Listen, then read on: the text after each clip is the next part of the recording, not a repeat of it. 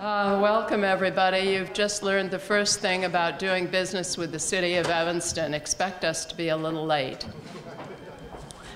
But I do want to welcome you because this meeting is important to me as well as to all of you.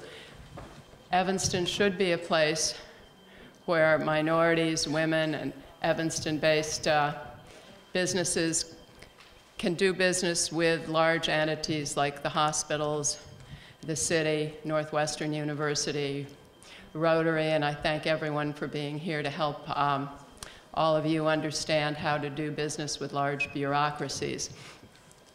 I do want everyone to know that we have proven in Evanston that minorities, women, Evanston-based businesses do terrific work. The NSP2 Neighborhood Stabilization Program 2 work that everyone did was absolutely superb. Those houses and condos, apartments that were rehabbed, that had been foreclosed and were rehabbed and sold and rented as affordable housing, the workmanship that went into those was incredibly good. Senator Durbin, Congresswoman Schakowsky came with me and we toured several times, both to see the finished product, but also while the work was ongoing. And we're incredibly impressed with the talent that you all have. So I want all the major employers like the hospitals, Northwestern, to know that you are a very talented group of people and do incredibly, incredibly good work. And I would like to say nice things about Alderman Braithwaite, who has been very instrumental in these meetings. I would like to point out that I jump-started his career in public service by appointing him as alderman, but I'm very proud of the work you've done, particularly with this group, and Evanston should be a place where minorities, women, Evanston-based businesses are thriving, and that's part of who we are. So thank you, Peter, for all the work you've done, and take it away, Peter.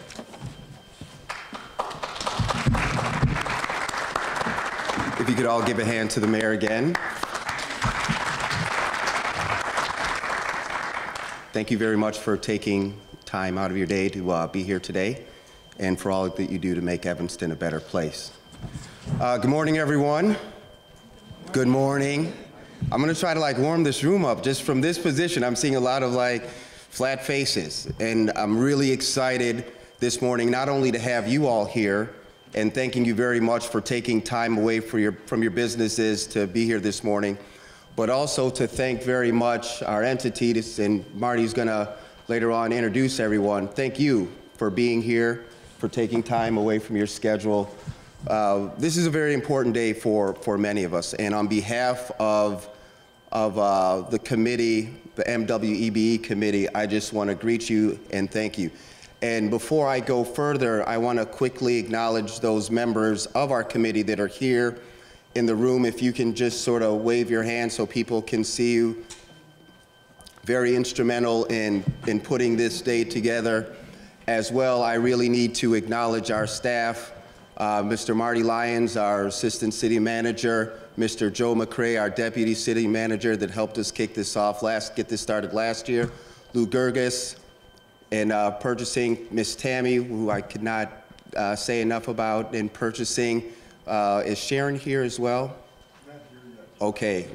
Thank you very much. And Marty, I'm sure you'll continue to acknowledge staff throughout the day. Our goal is very simple. We want to increase the local spend. We want to help businesses find opportunities to access the city resources as well as with our other local partners that are here today. We believe that by helping to increase that local spend, that it's going to help create job opportunities and, of course, recycle the dollars in our city. So I don't want to take up any more time. I'm definitely looking forward to hear what our guests have to say. I hope that during the breaks that you bought plenty of business cards to network, not only with the folks that we've invited, but amongst the businesses that are here. So I look forward to interacting with you, and thank you again. Mr. Lyons, are you up next?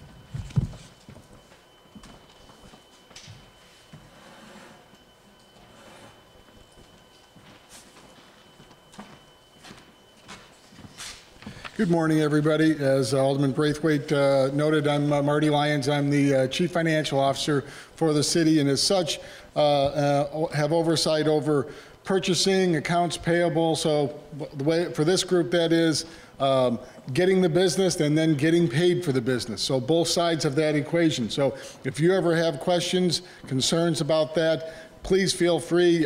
My information's on the website. You can get on www.cityofevanston.org.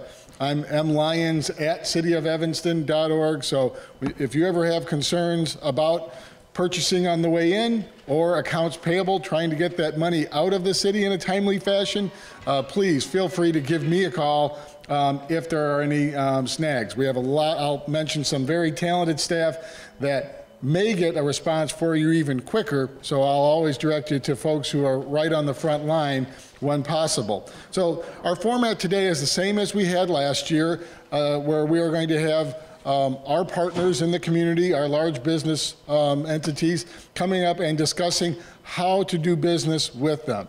I will just have one preamble for the city.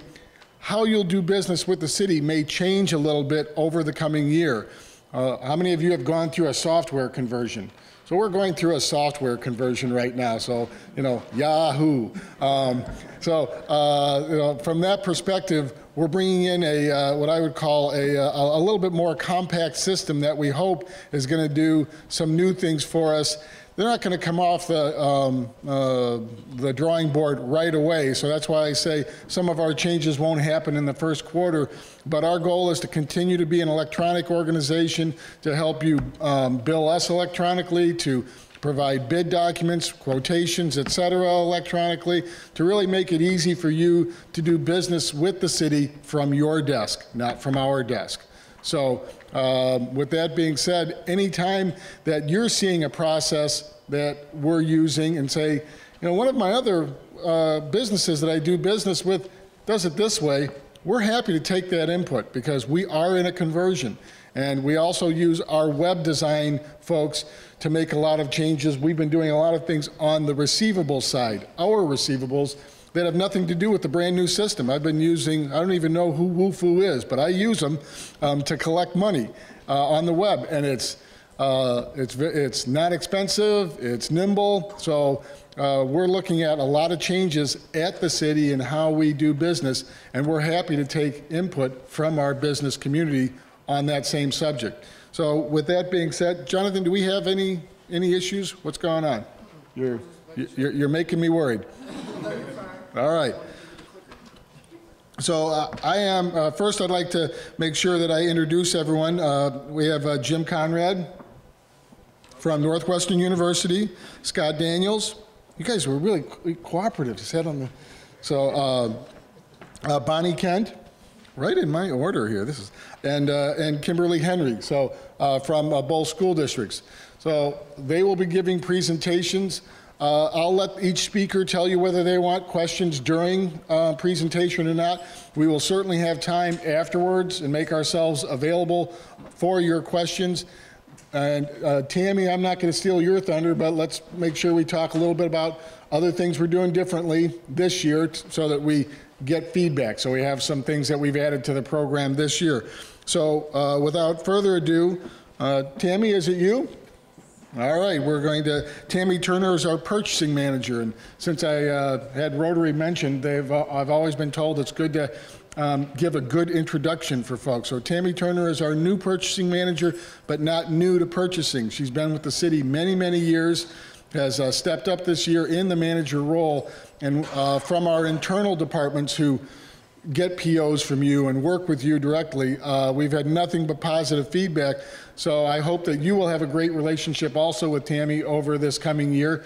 Please feel free to give feedback to Tammy's boss, Lou Gergitz, or to me, or straight to Tammy, but we're really trying to turn around and shorten our turnaround times for all of the business we're doing with you. So Tammy, please take it away.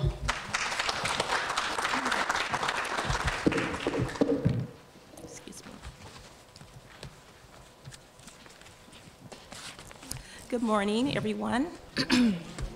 And thank you again To the presenters who are here with us this morning, I thank you for a second year for presenting and coming through the snow, rain, preparing for us. Greatly appreciate it. And thank you to all of you. If this is your first year attending, welcome. This is our second annual procurement event, and we hope to do many more procurement events, and also we're open to new ways of networking with you guys and open up opportunities here in the city and with our local entities as well. Again, Marty mentioned I'm the new purchasing manager here at the City of Evanston, and we have been planning this event for some time with the MWEBE committee, and I thank them for their support and for being here this morning as well.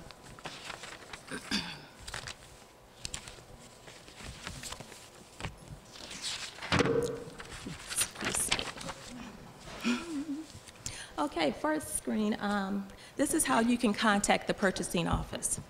The purchasing office actually is located here on this floor, down the hall, so you should be familiar with where we're located. We're in room 4200, and if you walk in, we're open to receiving visitors. You can also contact us through the purchasing email address, which is purchasing@cityofevanston.org. You can call us directly at 847-866-2935, or you can utilize the city's new 311 call center. Not only can you reach purchasing, but you can reach all city departments. You can have questions, answers, or if you need service requests, the 311 call center can help you. If you're within Evanston city limits, it's 311, but if you're outside of Evanston limits, it's 847-448-4311.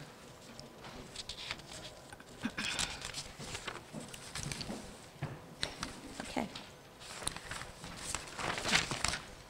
So during our presentation here for the City of Evanston, we're going to talk about the following processes for procurement. So we have, excuse my voice also, please.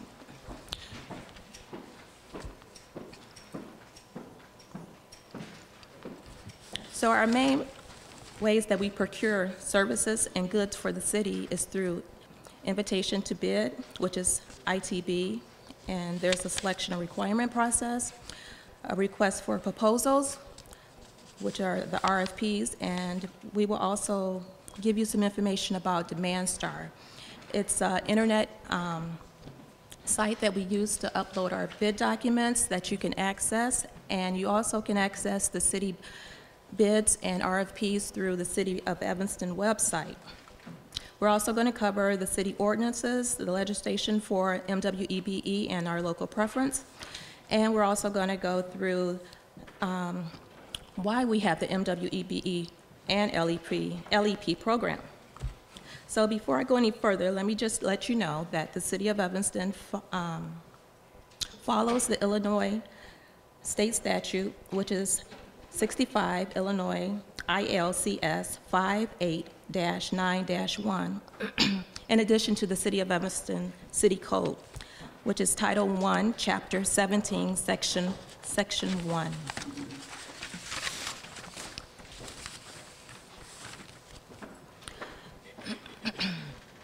Our invitation to bids cover 5 major sections of the bid document. They include the instructions to bidders, the terms and conditions, the technical specifications, and the MWEBE specifications in the bid proposal. Now, some of the items that you might find in the instruction to bidders are the submission requirements, where and when to turn in your bid documents, how you should prepare the bid documents, and information about the MWEBE goal and compliance and the laws that we are governed by. In the general conditions, you will find items such as the contract term, the payment information,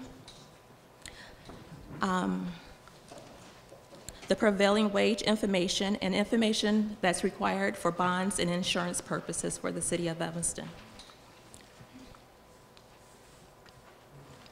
The technical specifications is going to give you the meat of the document and what we're looking for, what we're attempting to purchase and for goods and services.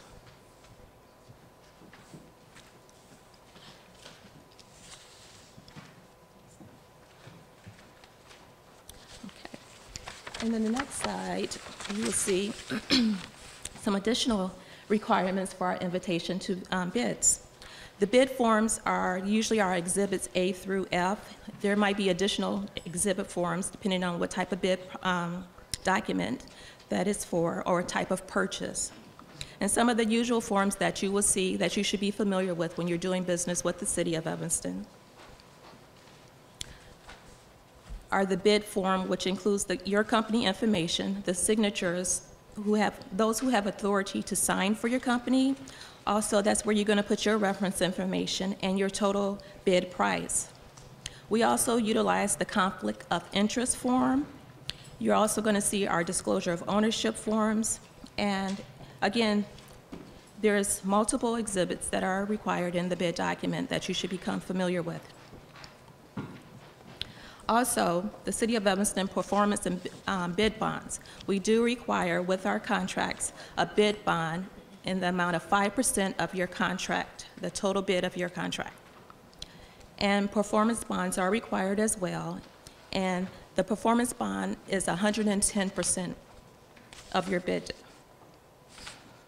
So the performance bond,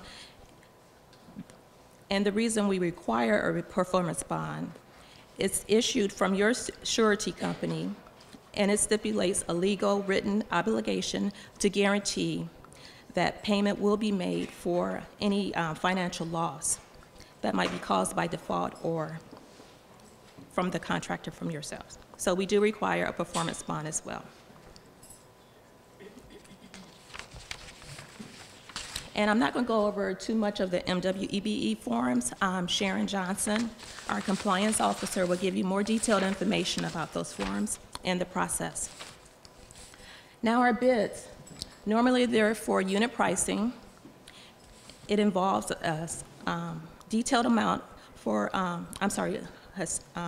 amount for the equipment, materials, and labor. Examples of a bid required document, or when we go out to bid, would be for a 1 mile, a 1 mile repavement of Dodge Avenue.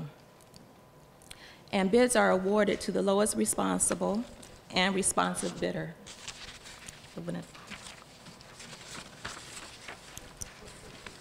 Our next formal solicitation that we use is the RFP.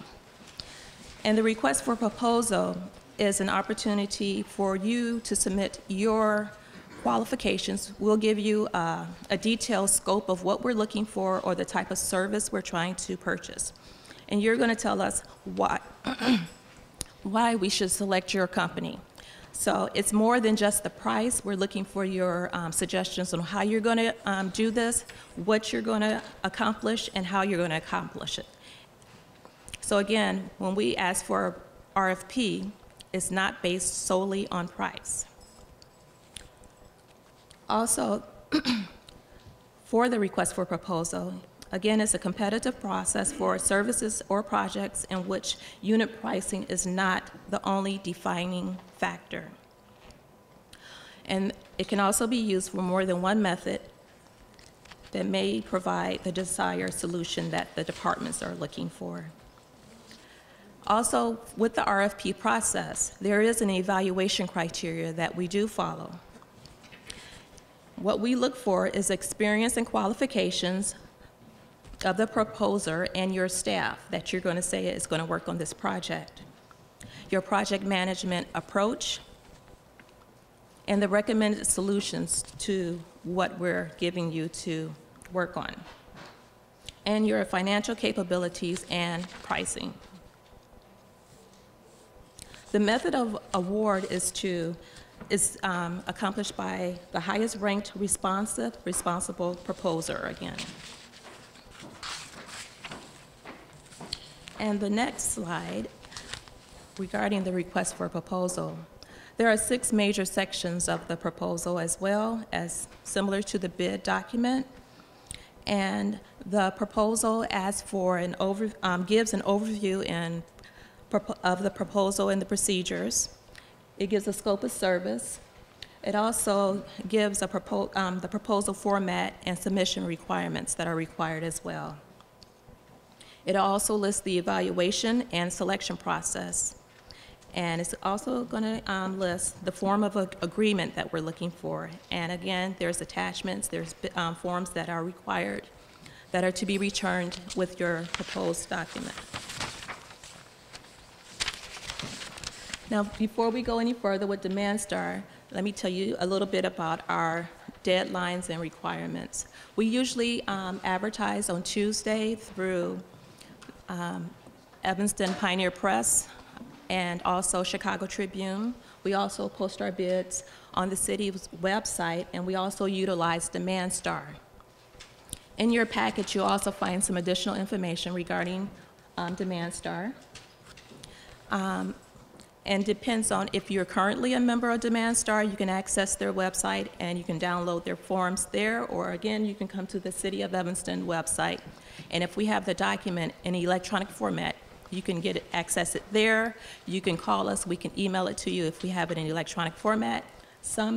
Most of the bids for construction projects, we're still working with the department to get them in an electronic format for you guys. And they can be pretty big, so it's a work in progress. So that's one of our goals that we're hoping to accomplish this year. But, okay.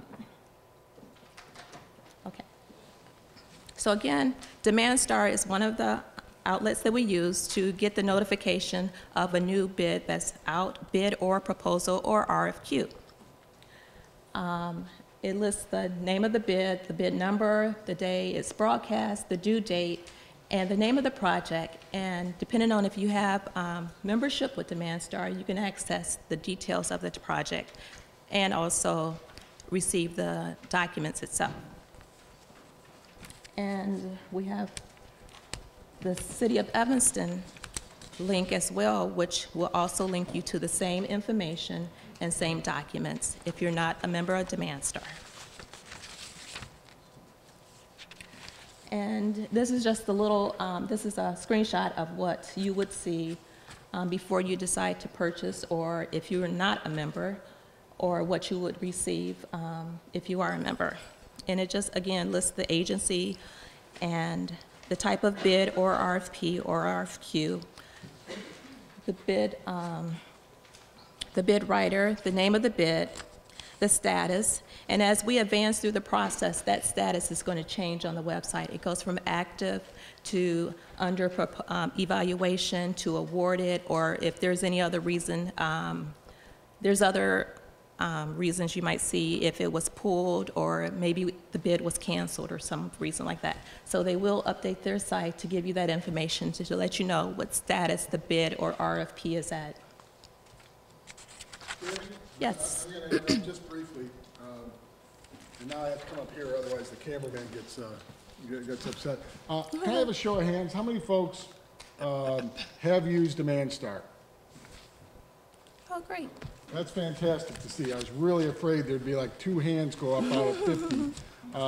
But for those of you that don't, we'd like some feedback about other utilities out there that you use. Your business people, you're accessing your customers in a certain way. So as a part of, at the end of the presentation today, I think everybody would love to know how it is you do access your customers. So for those of you not using Demand Star, because we are looking at options this year, and not that we're dissatisfied with Demand Star, we just should always keep on looking at our options. Thank you. Oh, you're welcome. Thank you. And and since I did do the interruption now, Alderman Tendem, Alderman Tendem is in the back as well, and I also did not introduce Shannon Sharif. She is right here.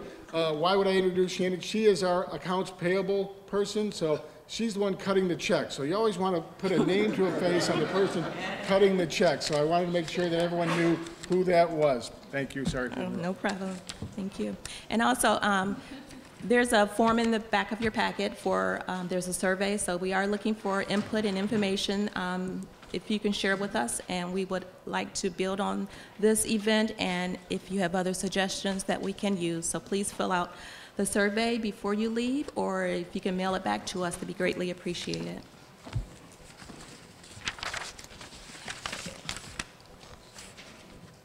So again, we can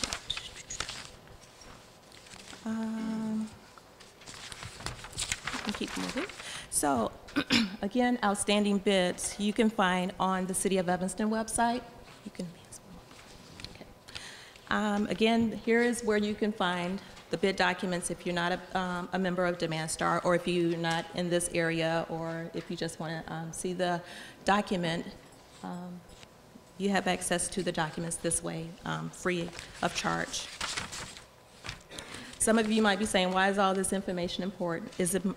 Why is all of this information important to you, or how can it help you to do business with the City of Evanston?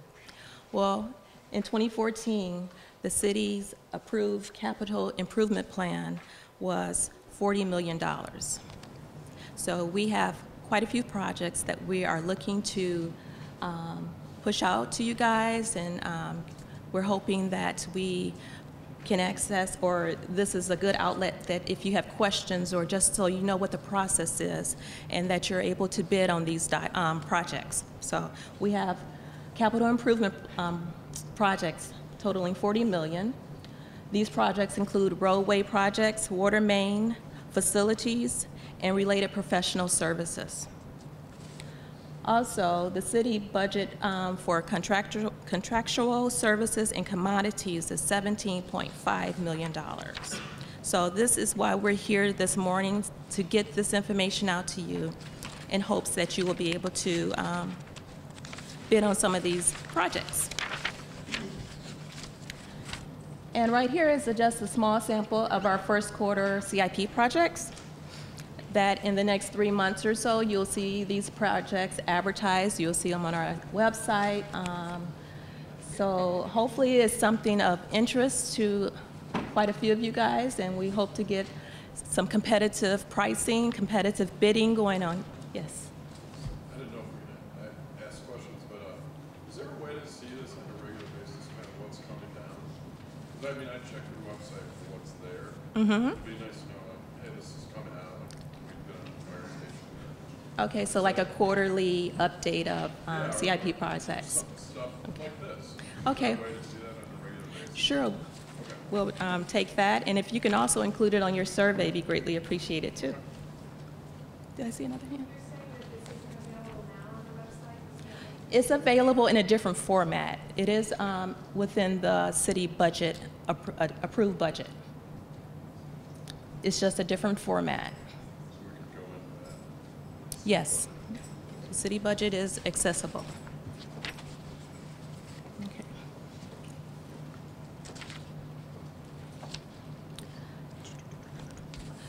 Okay, also in your package, you should also have a document that's labeled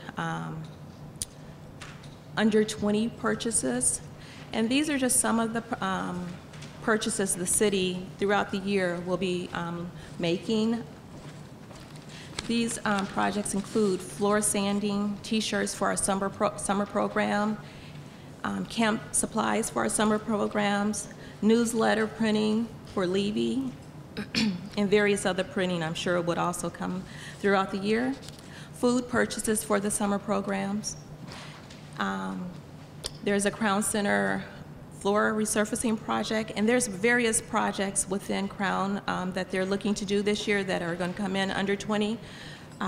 There's bleacher improvements that they're looking to do, sound system upgrades. So there's a lot of under 20 spend out there also that we're hoping that minority and women and Evanston-based businesses can bid on. And let me know if you don't have that document. We want to make sure we get at least a sample of what we're looking for this year in your hands.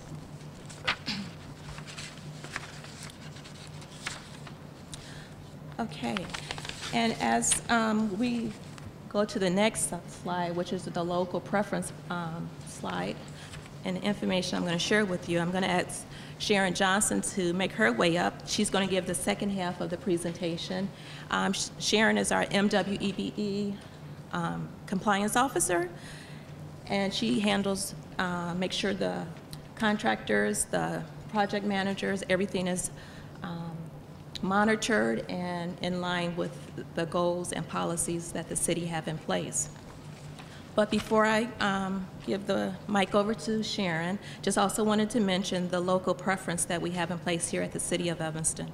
And that ordinance is 15-0-78, and that allows the City Council to award bids or RFPs to local Evanston businesses if they come in within 5% of the lowest bid.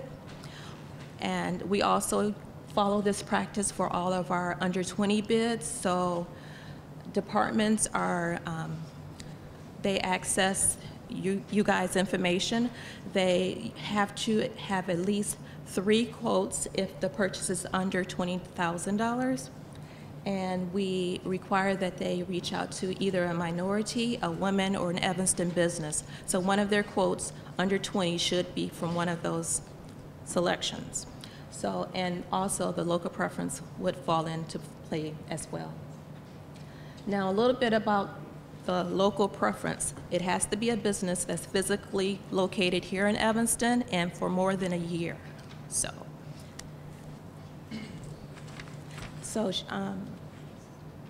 Sharon?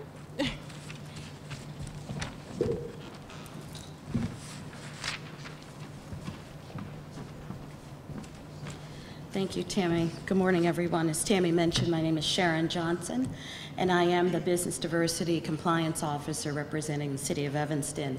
Today, I'm going to review the MWEBE and the LEP preference that the City of Evanston has, and I'll just define what each one is.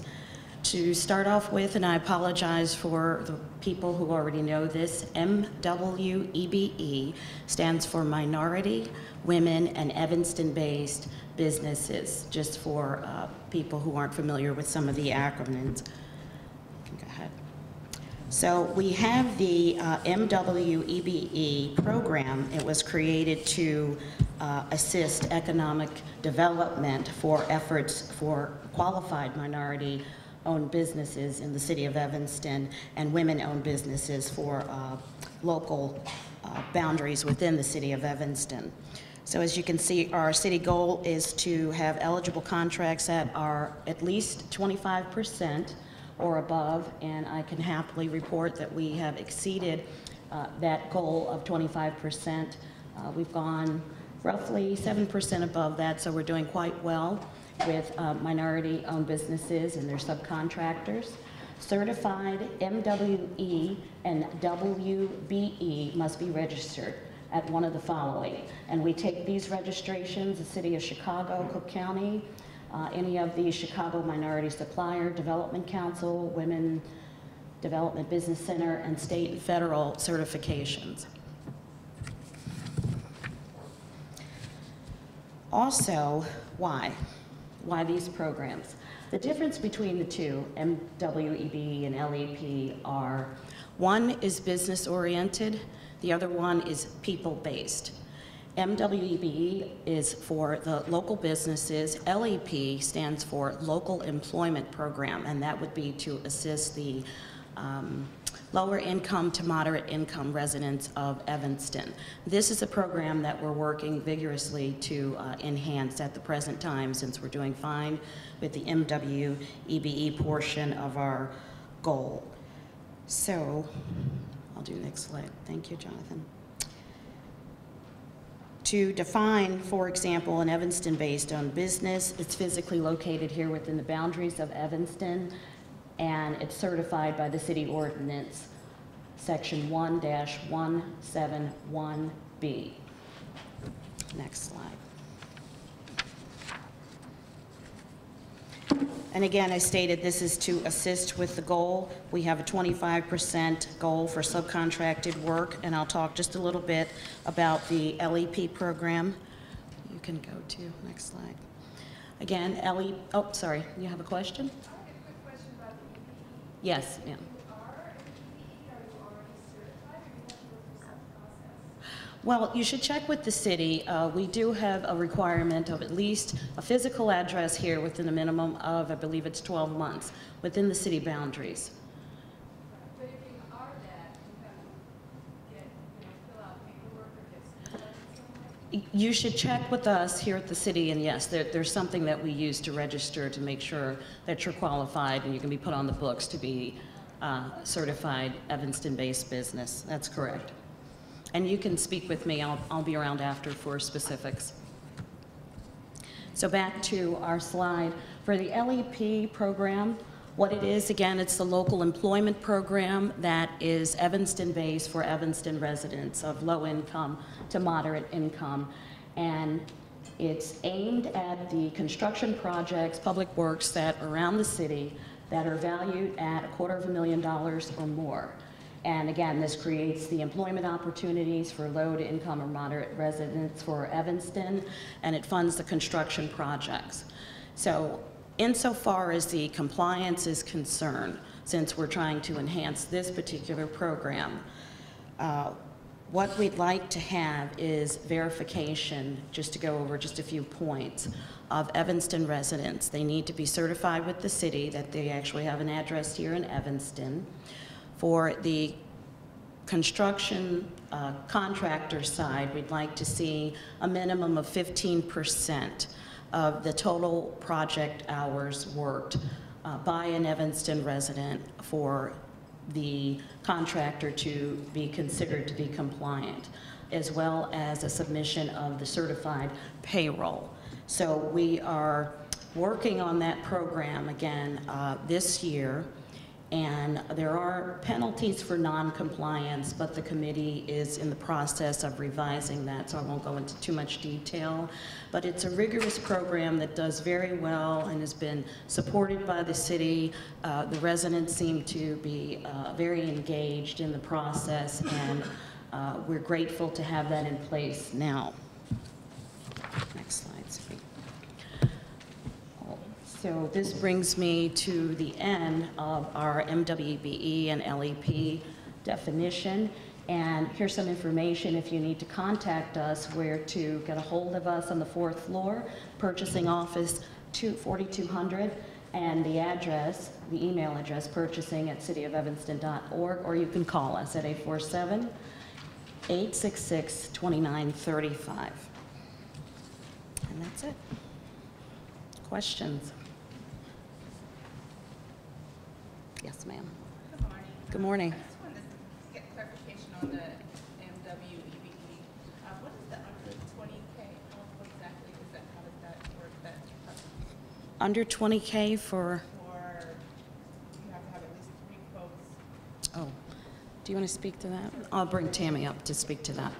Just, you mentioned the under 20,000 Yes. was the threshold you were looking at, and I was just wanting more information exactly what was that, how it worked. That's for purchases under $20,000 for goods and services, anything, again, falling under $20,000 that does not require City Council's approval.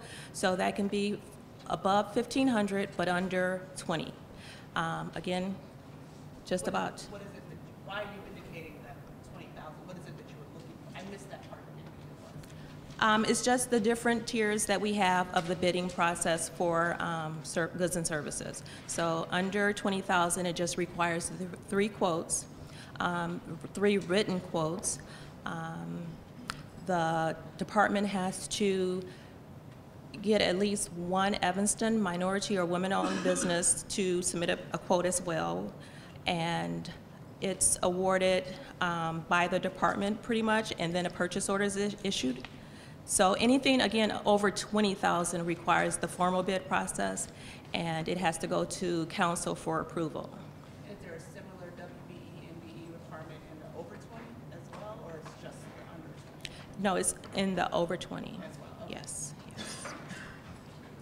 Yes. Where are the under 20 opportunities posted? They're not posted anywhere technically. It's just projects the department have on the horizon.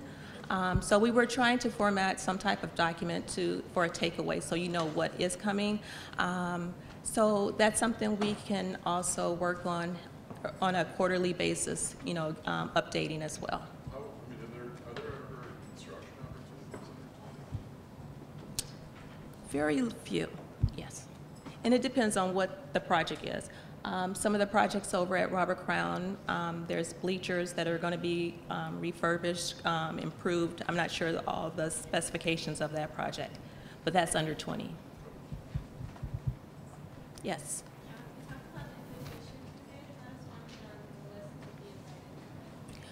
There's not an actual list. You just make yourself available to introduce yourself to the departments. They do submit a list to us that we push the bids and the RFPs out to, and just monitoring the city's webpage, checking the Evanston Review and Chicago Tribune. Yes. You mentioned Tuesdays were the days that you do new announcements. Is that every Tuesday or? Not necessarily, just when there's a new solicitation to go out, yes. And it'll be on the website and the Tribune and the. Correct. Tuesday. Okay. Yes, yes. Yes. On your local employment program, why did you select the 250 days for where you enforce the local employment program? And if that is so, then you have a project that's coming up this quarter for street service, and that's not a local requirement of hiring local people that is over the 250K. I'm sorry, I left my documents. There's a $1.4 million street services project. It does qualify. Okay, that might be a slight typo, so we can It does clarify qualify, that right. information. The first part of the question, though, the 250,000 limit for LEP is set by ordinance. That was $500,000 originally. Because the way the local employment program is structured, it is for originally envisioned as tradesmen working, trying to get more of our skilled labor working on our construction projects. When you get a project that has a total value at $250,000, it might not even have 50 or 100,000 in labor and may have 150,000 in material. Then to break that down to say you only have a certain percent for local employment makes it difficult for you all as business owners and contractors to comply. So we've been working with the 250, and there was some concern when we went from 500 to 250 that it wouldn't work. It's working. So the MWEB committee will certainly look at those things. They get reports on a routine basis now on how we are complying with our own MWEB and LEP programs.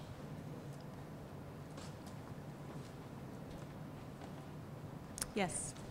I couldn't quite hear one of the other questions about the $20,000, under $20,000 projects. You say they're not posted anywhere? How do you find out about them? The departments are required to get 3 quotes, so they're reaching out to businesses, contractors, and So you can't find out about them or submit a quote, you have to be asked to submit a quote?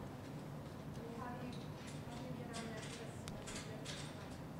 there's technically not a list. We do help the departments find resources if they have not or cannot find a minority or woman or Evanston business. There's not, yes. I'm sorry, I didn't hear the last part of your question. I said, so I don't understand how an entity can try to get these projects. Okay. Number one, when we have a question, repeat the question for people to hear it, so if they ask a question. When we have, so for instance, the folks who attended this seminar, we will have a list, and as Tammy pointed out, when our departments say, all right, I need to have printing services done. Who do we have for Evanston businesses? They do contact purchasing, they do contact economic development, say, who do we have that I can contact? Because as she pointed out, 1 out of 3 must be an Evanston business if available. I mean, we don't stop them and say you can't buy if you can't find an Evanston business. We need to keep purchasing in an efficient manner. I think you bring up a very good point, and that'll be something that we actually work on as far as getting more outreach, where we could go with whether we call it a listserv arrangement or whether we go to pushing our under $20,000 purchases. For the most part, they happen the same time each year. So if we're going to do a big office supply order, but that's only $15,000, we'll do it usually at a given time each year. We will certainly take that as a agenda item for us to be working on to push it. We certainly can also more quickly work on posting it, that here's what we're going to be doing. As you pointed out, we have our calendar for big projects. We can start looking at our under 20 spend, as we call it, and say, when is it happening, so that then we could post it. Because what we don't want to do is clog our web page with too much stuff, then nobody will read it. If you have to filter through too much stuff, so we will want to try and make it appropriate for the time when we're going out. And we also don't want you looking at something and then someone saying, oh, that's not going to happen for 6 months. Then you've wasted some of your time. So I think it's a good idea. Also, when the departments do submit their request for a purchase order, we do go through the documents, we go through their backup, and if we do not see a minority or women or Evanston business, we'll push it back to them. You have to have this. So we do follow up with the departments as well. I have actually two questions. One is, so it's on a department by department basis. So let's say this room, wanted to paint this room, that department was responsible for the maintenance or whatever, would put this out the bid versus somebody wanted to do business cards in another area, they would do it themselves. Is that why it's sort of fractured in that? We prefer to say decentralized rather than fractured. Yes, decentralized. So that's my first question. So it's sort of, and then secondly, as a general contractor, what's the average outstanding payable time for them? So if I'm invoicing, how long am I going to wait for my money? Where's Shannon stepped away, but we do follow the Prompt Illinois Payment Act, so that gives us 30. No, the prompt payment is 60, and we're somewhere between 30 and 45. We're between 30 and 45 days typically. Take that. And Laura, did we introduce Laura? I So think she Laura just- Biggs is in our water department, so and she does a lot of their capital work, and also what might be involved in the purchasing of major supplies, but sometimes hers are specialized. So I don't know if we have any water meter manufacturers in the audience, but she'd be the one that buys 200 of them a year so that we have a stock to replace our thousands of meters in a given year. I find it very confusing, but again, since we've been to this meeting, are we on this list? So any bids that go out there, we're going to be automatically notified about upcoming? No, that's not what I said. I do want to work on that, because that's part of our feedback that we're working on this time around, to continue to expand that and start pushing the bids out. It should, and the other thing is, on the webpage, you should have a link. Hey, here's the upcoming projects, either under 20,000 or over 20,000. There should be one little link. You shouldn't have to go from department to department to look for this stuff, which is cool. And that is a suggestion that was made as well, so that's something we will look into getting updated. And also on your survey, we're asking what type of service or business you are, so if you can give us that, and we're going to look for ways to use that information to better serve you guys. And those kinds of questions, we want them. It's okay to say you should be doing something different. We want to hear about it. We want to make the changes. So if we say we're working on it, or if we say we do it this way, we still want you to push us. That's something that should be happening. Can we contact the chamber also? That they're such a good resource for Evanston-based businesses. Yes. Well, one of the question was, should we have the chamber involved? I think that's really a link between the two, where chamber, as a part of their duty, should be checking our website and saying, gee, as a part, because they're a fee service. So they should be checking our website or all of these folks' website and saying, did you know this is what's going on in the community? That's, to me, a value-based service that the chamber can also augment in this situation. He was first. Yes. I was contacted on a large job here in Evanston. That was the facades for your 2 parking garages downtown Evanston. I would just like to be helpful. That's a very specialized thing. You must have sent it out to all the architects who are listed as being in town. It was a big mistake on the part of the city. I hope you succeeded in receiving proper proposals. But that, I found out in the course of that, I'm a licensed architect, that the people who are doing that kind of work are very few, not only the firms involved in that, nationwide. So here you were asking local architects to go through this whole process. They were not capable, as I was not capable, of carrying out the bid requirements.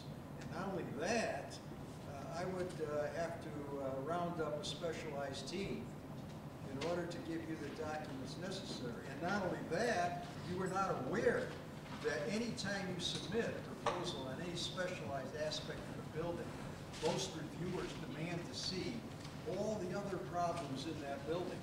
So the big part of it is surveying the building, particularly buildings of that size.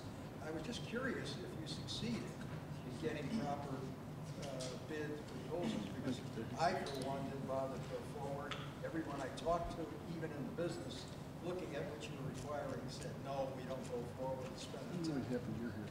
So I'm really happy Laura Biggs made it, because what the gentleman brings up is one of the things that we have to try and balance, where we try to reach out to as many folks, because we don't want to assume that someone's not qualified.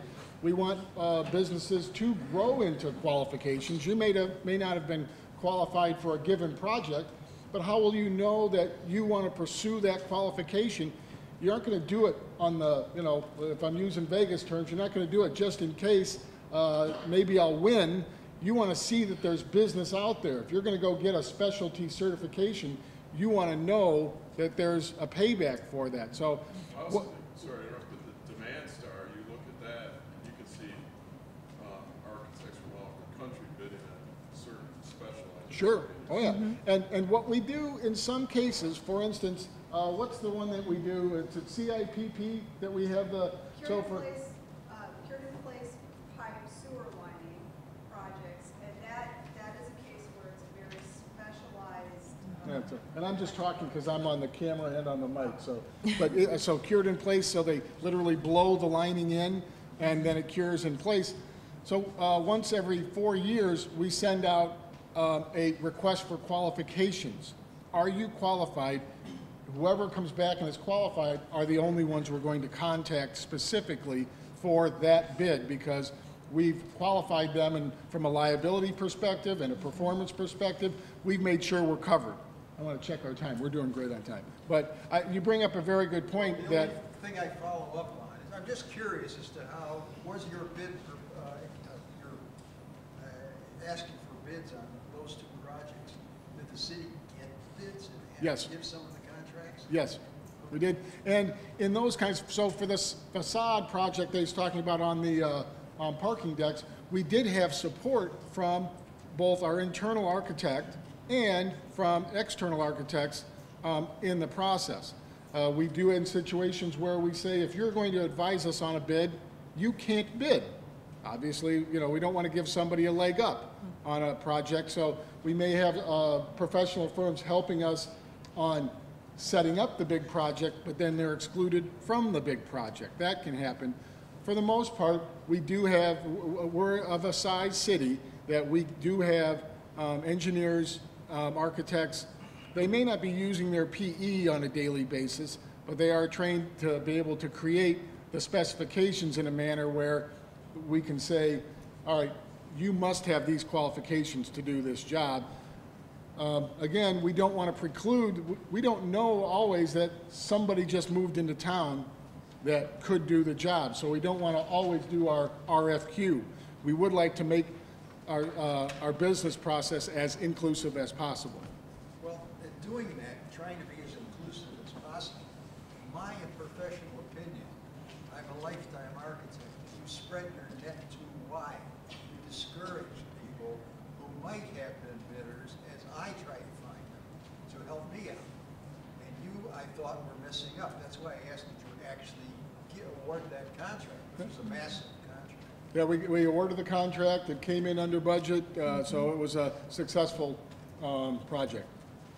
One more question, and then we will take questions at the end or you can come up and talk with any city representative, and we'll get ourselves on track. I have a MWEB question. I know. Fire away. We'll see who's got the answer. It lists that the goal is to have eligible contracts, and I'm just wondering what's an example of a contract that's not an eligible contract for the 25%? When there is no possibility for subcontracting. So, thank you. I just told her we should repeat the questions that I forgot to. So the question is what would be a contract in which it wouldn't be eligible for the 25% goal MWEBE, and that's where the contract was such that there was no subcontracting potential. And we've been stretching that. I'll pick on my line of work, finance. Nobody thought we could do an auditing contract, which is about $80,000 to $90,000 with an MWEBE component, because the auditor has a fiduciary responsibility and a compliance responsibility to own all the work. But we did it. We now use two auditors. One is a WBE, and they do one part of the audit, and another firm does the major part of the audit.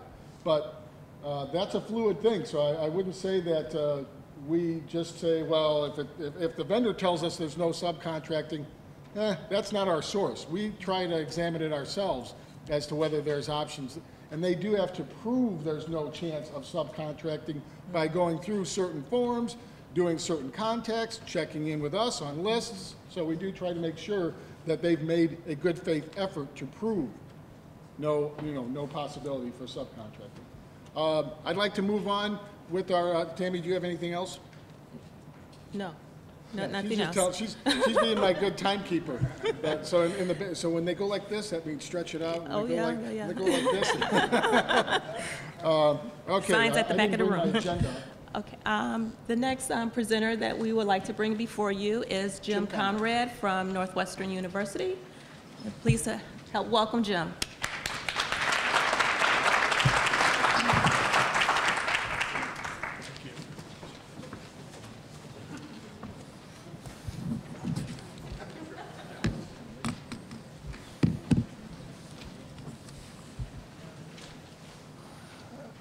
That's not it. Nope.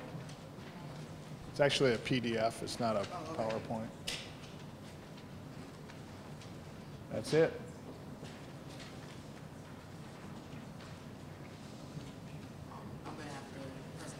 Oh, because it's not a PowerPoint. Sorry about that. Good morning. Thank you for having me. I think what I'll be focusing on today is a little more about the strategy behind procurement at Northwestern. I don't know if I'll get into quite the level of detail that the city did, but I think you'll hear some very similar things. We might do things a little different, but I think you'll hear some similarities. Our campus is very decentralized, not fractured. What was the word that was used? It's very decentralized as well, but I really like how we've improved in the last 5 years or so. I think probably at one time we didn't have a very central procurement strategy, and so when policy says you're required to get 3 bids, that is a requirement of the departments and schools to get 3 bids. I know that question came up over here, and so that's what they got. They got 3 bids, right? Didn't matter that there were 50 vendors who could do the work. They invited 3 people. And I think what we've done in central procurement is when we're involved in a procurement, we really err on the side of including the vendors we've met who provide those products and services. To your point, we do try to cast a pretty wide net, and it's up to the department, or it's up to the vendor to decide whether they want to submit a proposal or not. But we do cast the net as wide as we think we can. So anyway, just a couple lead-in comments before I get started. The other thing I wanted to mention is I will talk about construction. I don't work for facilities. We do a lot of work to support facilities management. But, you know, with regards to like more significant employment programs or preferences or subcontracting based programs, you know, that's stuff that's conversation that takes place at a much higher level than me, okay? The president, the mayor, there's a lot of people talking about how we all can work better together on large construction projects. I'm sure you've read the news, you've seen the news. We have some pretty big projects coming up over the next 5 years. And I won't be able to speak to some of that conversation, but I will be able to tell you how we support facilities management. And I think, personally, I think you'll hear some good things. Okay. Go ahead. There you go. So over the last few years, I think we have implemented what we call a much more structured and strategic procurement environment, which I hinted at in the past. Our office is now considered that single point of contact for central procurement, but that doesn't mean we do all the bids. I know the conversation about how to find opportunities, the whole push-pull mentality. Ours is definitely a push system. At this time, we don't have a site that people can go check every day to see if there's bid opportunities. We are looking at how we might be able to create a little more visibility into things going on. But right now, if we're involved in managing the bid process, we send it to the vendors we've met and have provided us information that we keep in a database. We invite those vendors to submit a proposal, and any vendors the department or school might ask us to include. So it's definitely, just be right up front with you, it is more of a push strategy at this point. Our role is to really help departments and schools make informed best value purchasing decisions. So we do that by, and I've got a couple other slides on this, strategically sourcing on behalf of the university and helping departments and schools do bids. It is not required that departments send bids to us and have us do them, ever, whether it's less than $20,000 or whether it's $1 million.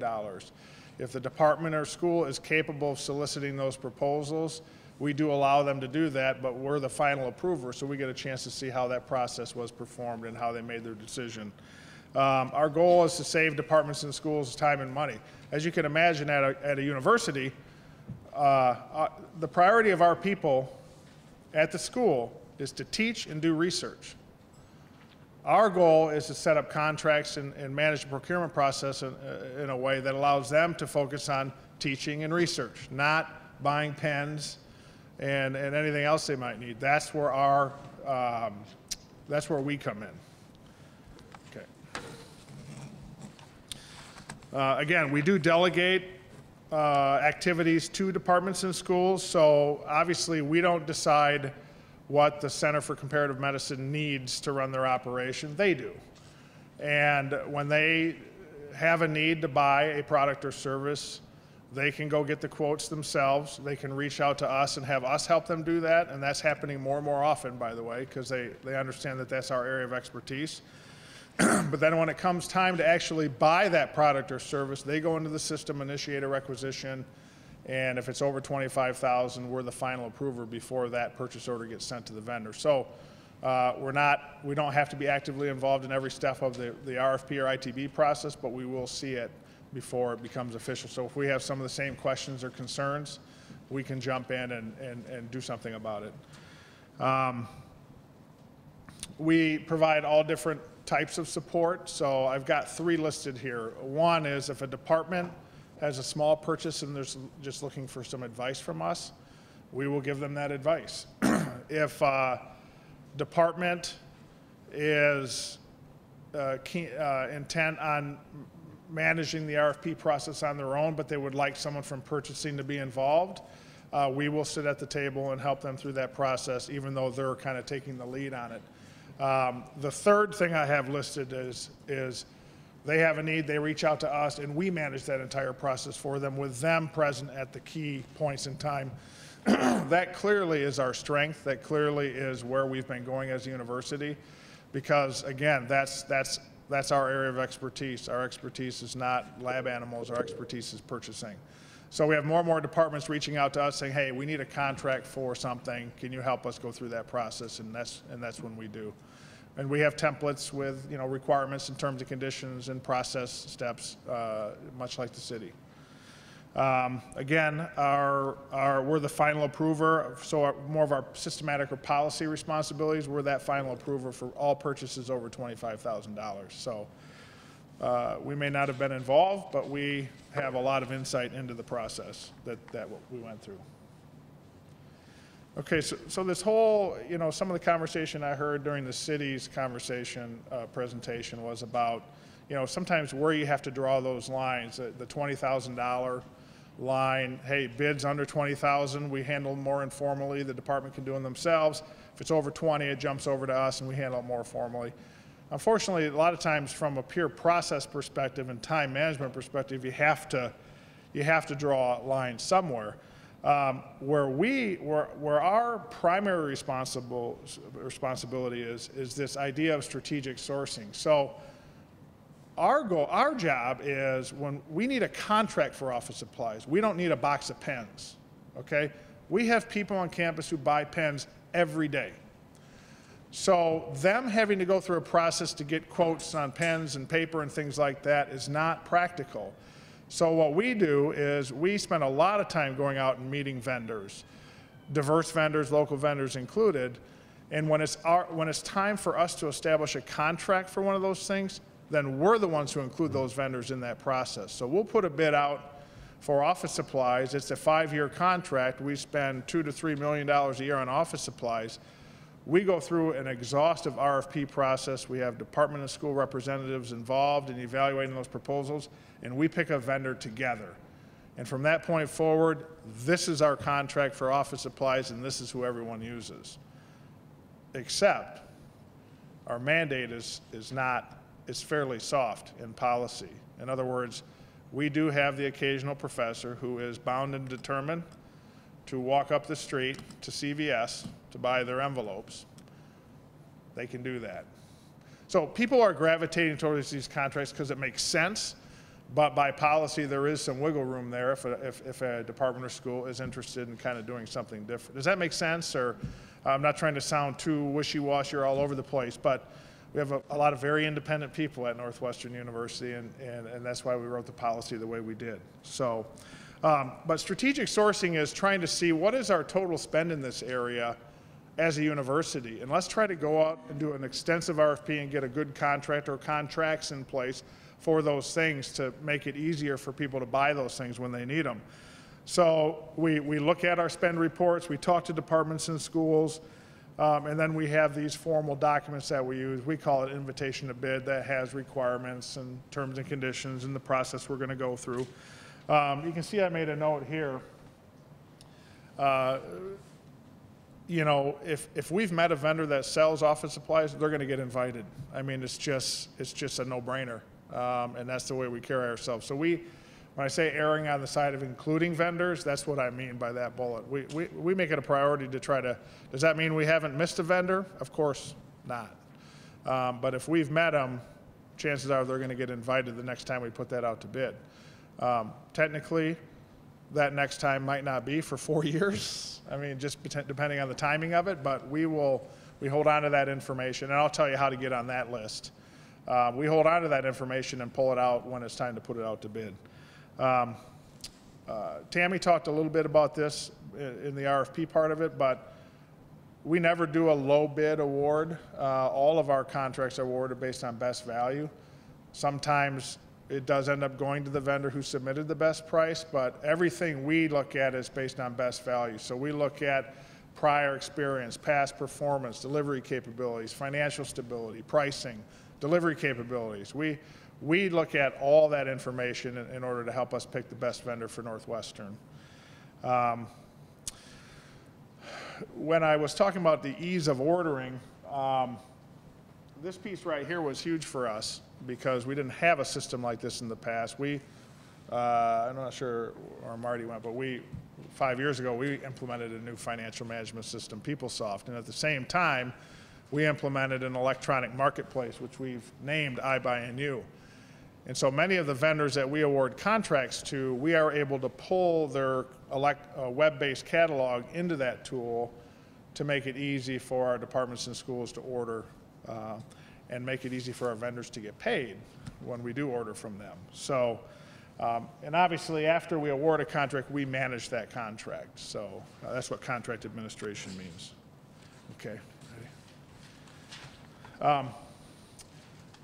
I don't know if how many of you interact with the university now and have heard this term preferred vendors. This is really a byproduct of strategic sourcing. When we go through an RFP and we award a contract, that vendor ends up being termed a preferred vendor for Northwestern University. That's the only way they're determined to be preferred. We do business with thousands of vendors. There are only 100 preferred vendors. So we, give you an idea, we spend a lot of money outside those vendors, but those are the vendors that we term preferred. We have lots of categories. Sometimes it's one vendor, like in the case of office supplies. Other times it's more than one. For example, copiers, computers. We will never get the campus to agree on one computer that everyone will buy. I mean, it's just, it's just not going to happen. So we might award 1, 2, or 3 contracts, and office furniture is another one, and we let departments and schools to pick from those vendors when they have to buy something. Some of them will just go to one of the vendors because they have a comfort level. Some of them will reach out to all 3 and say, show me the copier you would recommend to us, and they'll just go with the one that they like the best. So a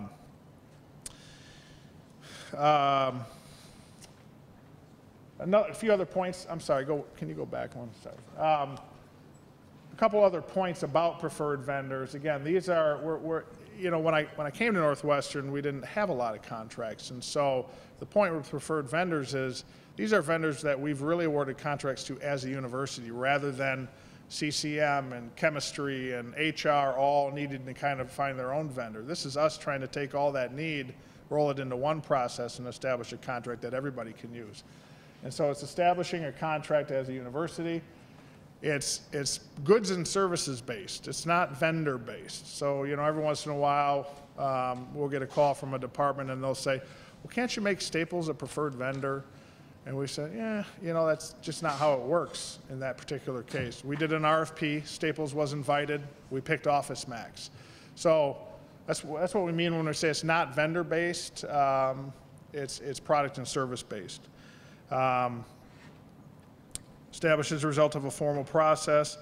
Again, speaking to the mandate part of it, are departments and schools mandated to use those contracts? No, but it's frowned upon now more than ever when they don't, because again, it affects the entire university if they're not using it.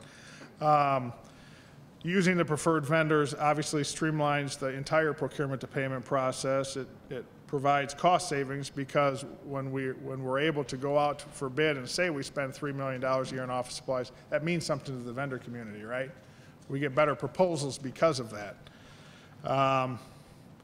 It also minimizes risk to the university and conflict of interest concerns. As you can imagine, with 9,000 employees, they know people.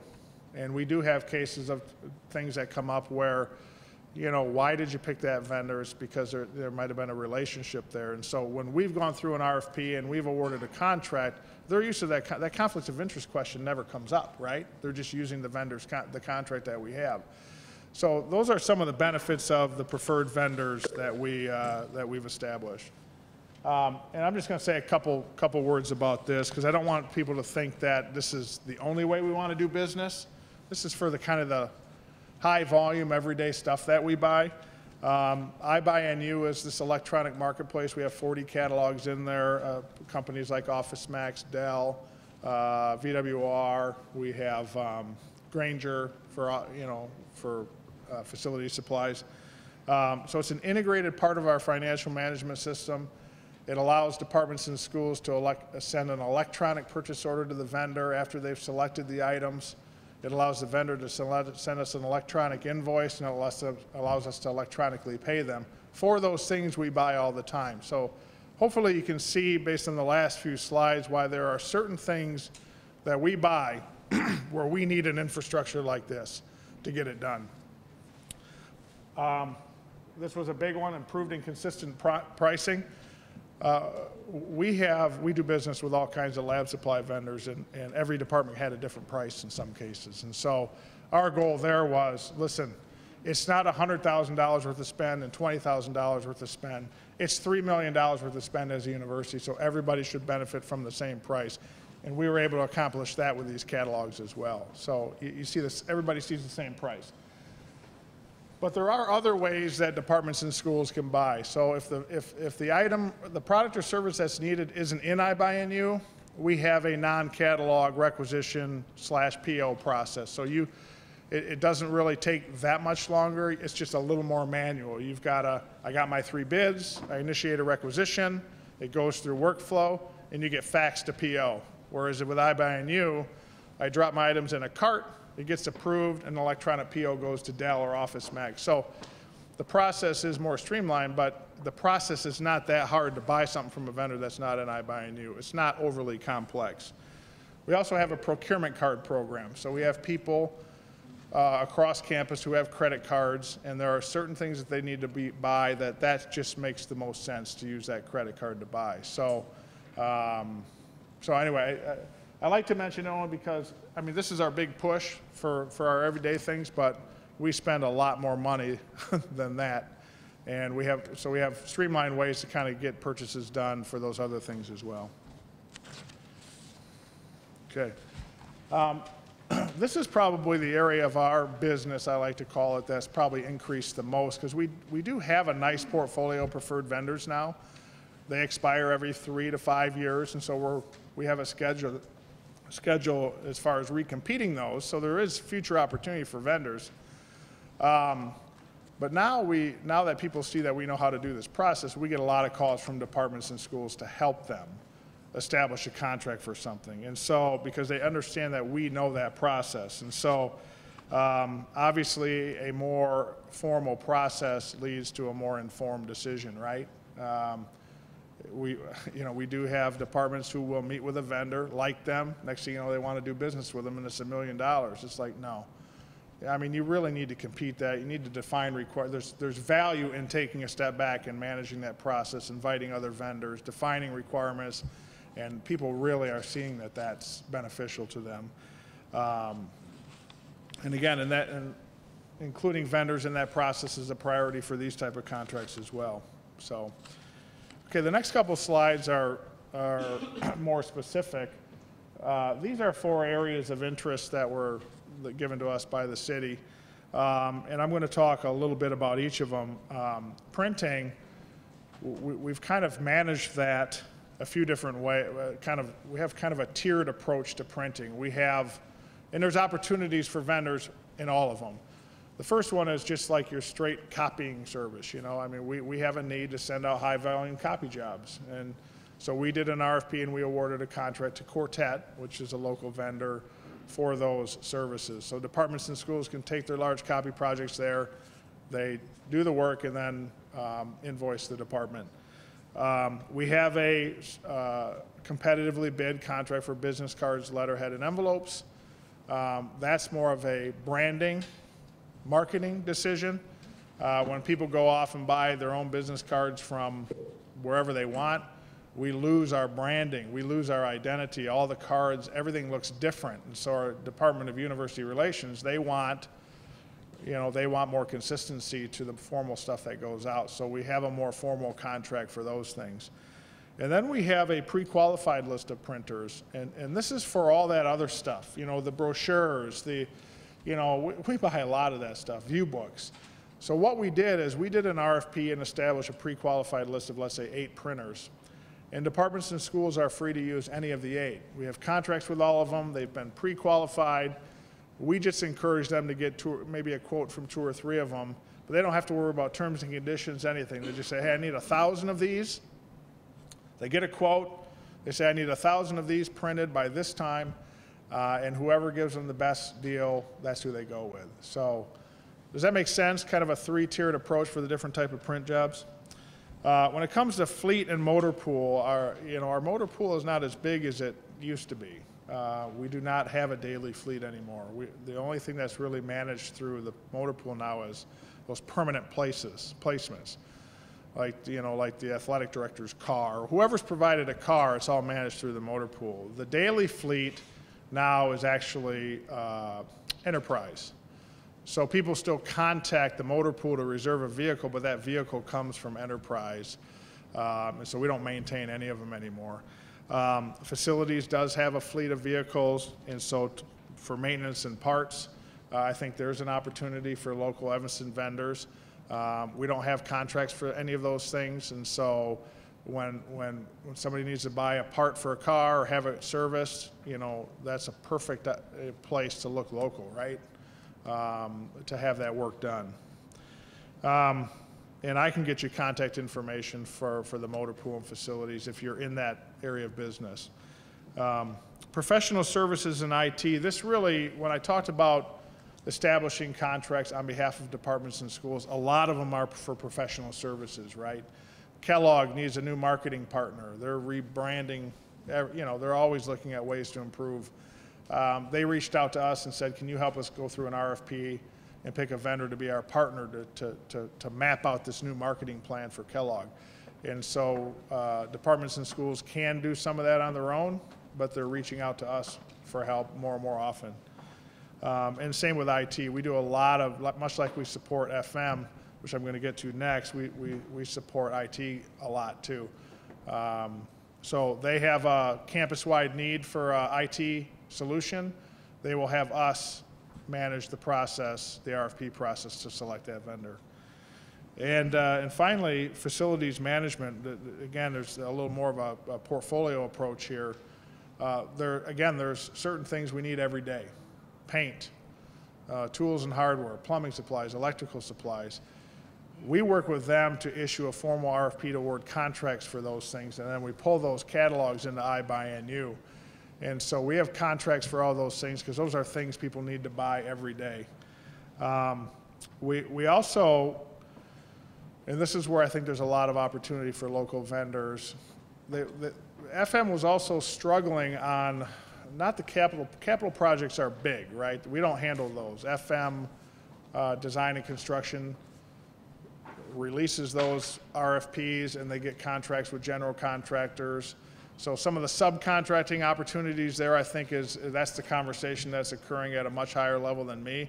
You know, that's all handled by FM, and I think they do publish those on their website. So if we have a big construction project, you can go to FM's website, and I have those on the last slide, contact information.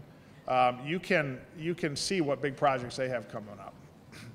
But when it comes to the smaller projects, FM was really having a hard time getting those processed quickly to get the vendor on site doing the work, because we had a requirement that all purchases over, all construction projects over $250, no comma, 250, period, required a signed contract. And so they would get quotes for a $5,000 plumbing project, and then it would take a month to get the contract written and signed.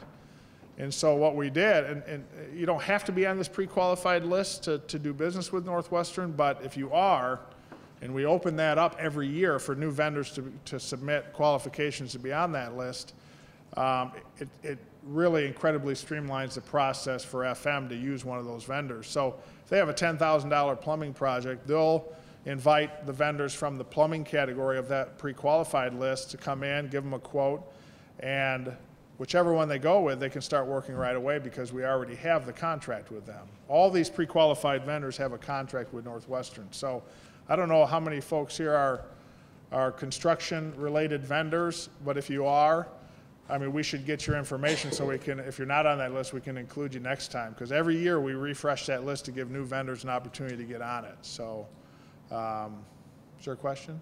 Yes. Are you doing that every January? Do you have a time frame for when you're refreshing the list?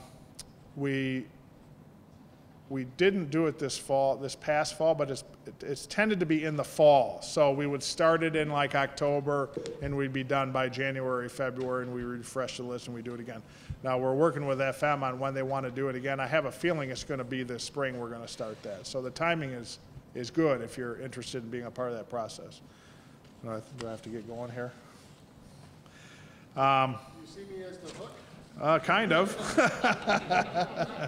Or you're hiding a hook or something. Okay, next slide. I'll try to speed this up. I was also asked to see if I could identify some things coming up. Now, the only thing I can speak to is the things we know about, right? So this is a list of things coming up in this calendar year. Whether something bleeds into the following year or not, don't hold me to it, but these are things that are on our radar for this year. Either contracts that we don't have yet, or contracts that are expiring, where it's just time to rebid it. And you can see some big ones there, right?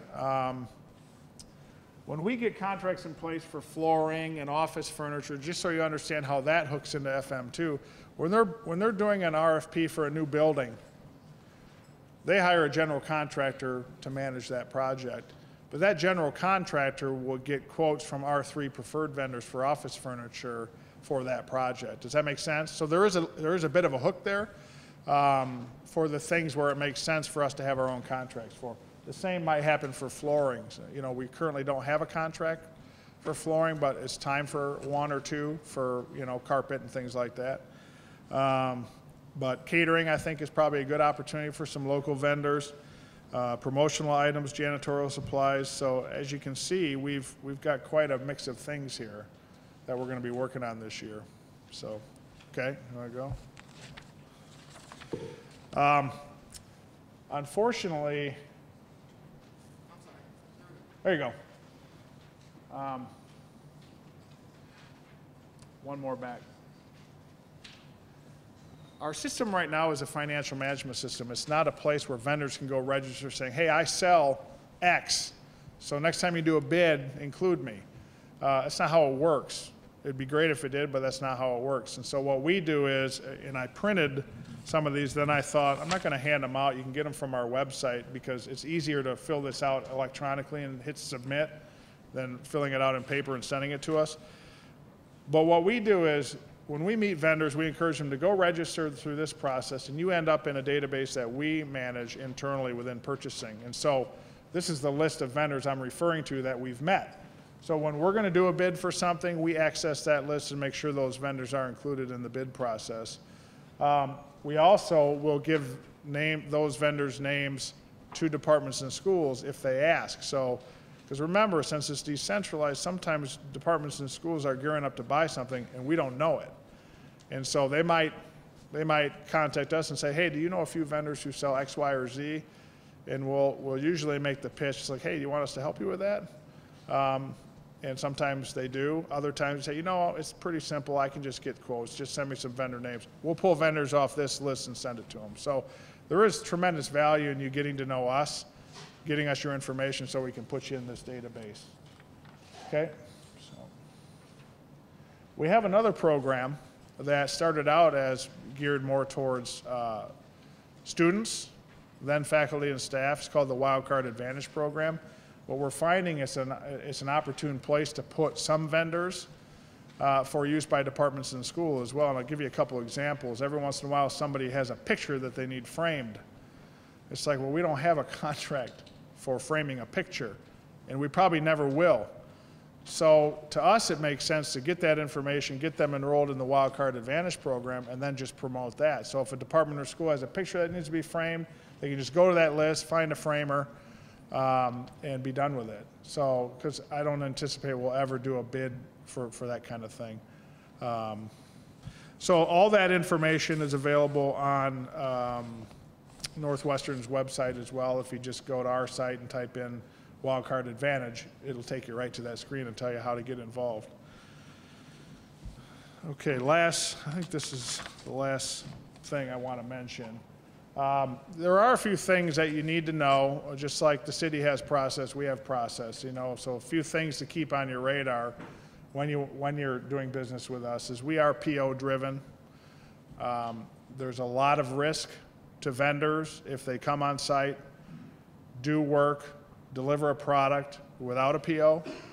So you really want, if you're interacting with a department or school, you really want to make sure that the end result of that conversation, if they're going to do business with you, is that you get issued a formal PO from Northwestern for that product or service.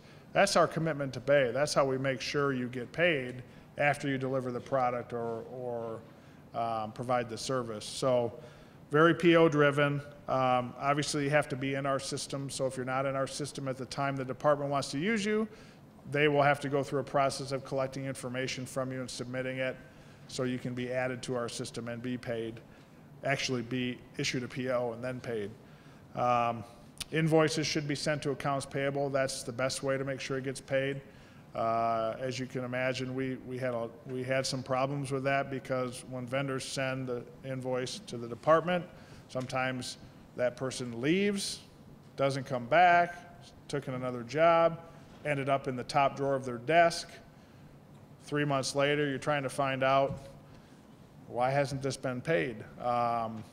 You know, they have to sign off on that invoice and send it over to accounts payable. If you send it right to accounts payable, it's much more likely to be paid in a timely manner.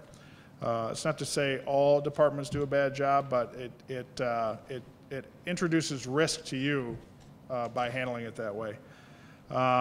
Receivers are required, and again, every once in a while we'll get a call from a vendor saying, hey, why haven't I gotten paid? The POs, they've been issued the PO, AP has entered the invoice, still not paid. Well, the department has to go into the system and do a receiver within the system saying, I got this, it's okay to pay it. We've scaled that back a little bit for things under $500, so those small things can just be paid. But there are, I'm mentioning these things just so you're informed on how we do business, because it's not always exactly how it might seem. Northwestern's just not paying their invoices. There's things that have to happen to make sure that process goes smoothly, and these are those things. If you are going to do business with a department or school and you present them with a contract to sign, understand that they probably have no authority to sign that contract. They would need to take it, route it through legal, and legal will forward it to the right place to sign. There is risk in providing work to the university if you don't have that PO or if the contract is not reviewed by legal and signed by the appropriate person. So, and then part of the process of doing business with Northwestern, we always get a copy of insurance, which most of you have, so it's not an issue. But understand that usually we ask for a copy of your insurance certificate before you can do any work. And then I think I just have a summary slide I can go through pretty quick. Again, our goal is to help departments and schools select good vendors, save time and money, minimize risks to the university. There's plenty of opportunity for local businesses. They really, it might sound, I know it came up over here, was like, well, how am I supposed to know what all departments and departments within Evanston are doing? It's just, it is what it is. It's good to stay in touch with departments and schools that you think need your products, and it's good to keep in touch with us as well, because sometimes the department's going to handle it, sometimes we are. So, and that's just the way in which we're organized. Keep in touch with us, and remember those business processes I put on the previous page, because if we're going to do business with a vendor, we want them to get paid. That might sound strange, but I can tell you with some of our previous processes that was not happening. We were ordering things and things were not getting paid, and I think we've improved that about 1,000% with some of our new systems and stuff. But it's important that you keep those process steps in mind. So I think that's all I have. Yeah. Do you guys have any, like the city of Evanston, if you're within 5% of the bid on the contracting side, you get a preference? Do you have any preference? We have no local preference, but again, I think that's, I used to work in government for the state of Michigan, so I'm familiar with preferences. But that's a piece that's really kind of being discussed at a different level than me. I'm sure it's come up. I don't know. It does if in more of a best. It's not formulaic. It's more like in the case of Quartet, let's say. You know, when we were looking at proposals from FedEx and all, you know, many of the big players, you know, it just came down to this just makes sense. You know, Quartet was the right vendor for us. They didn't need a 5% preference to win it. You know what I mean? So, yeah, there's nothing formal like that, but it does come into play. I mean, all things being equal, huh? Is that free enterprise? Well, maybe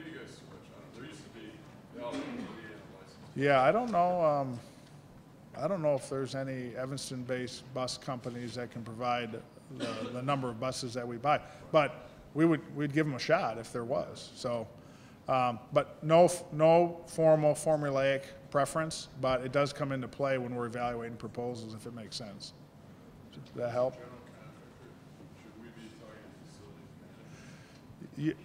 That should be one of your primary contacts. And they have two departments. There you go. Operations, that's the smaller projects. And when I say smaller, they can still be quite big. Design and construction they're building the new music building, right? They're really focused on the big projects. So it's really important to keep in touch with both of them because they do a lot of their own bidding. So, is there one over here? If you're a pre-qualified vendor already and you're expanding the range of services, you just resubmit? Yeah, well, we'll ask you to resubmit. So if you're already on the list or if there's a vendor out there, because we had a lot of construction vendors that didn't get put on. It's important to remember that these are pre-qualified lists. It's not a registration process, it's a pre-qualification process. So we're looking at pricing and all those things.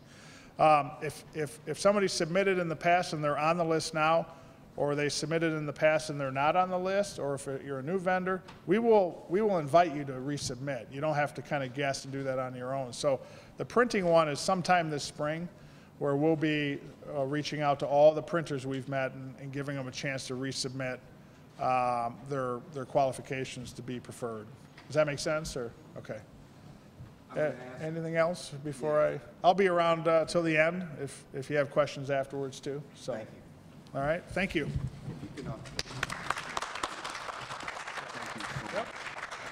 Folks, no, I'm just going to ask, and I don't want to try to keep us on track and also make sure that you get something out of taking time away from your businesses. So if it's okay, we're going to take a quick little 5-minute break, ask you all to stretch your legs if you need to use the bathroom, also ask you to introduce yourselves to your neighbor, as well if you have a quick question that you would like to ask one of our presenters. We're going to come back in exactly 5 minutes and get back on track. Thank you very much.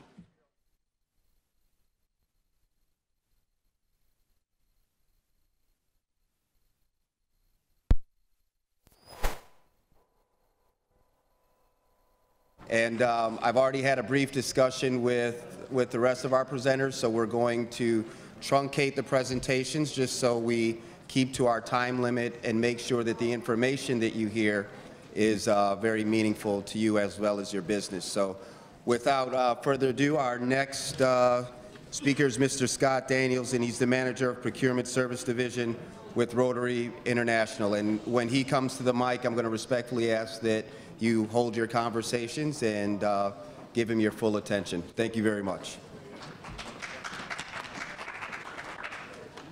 Good morning, everybody. Can you all hear me? Yes. I think I'm going to deviate from the presentation here.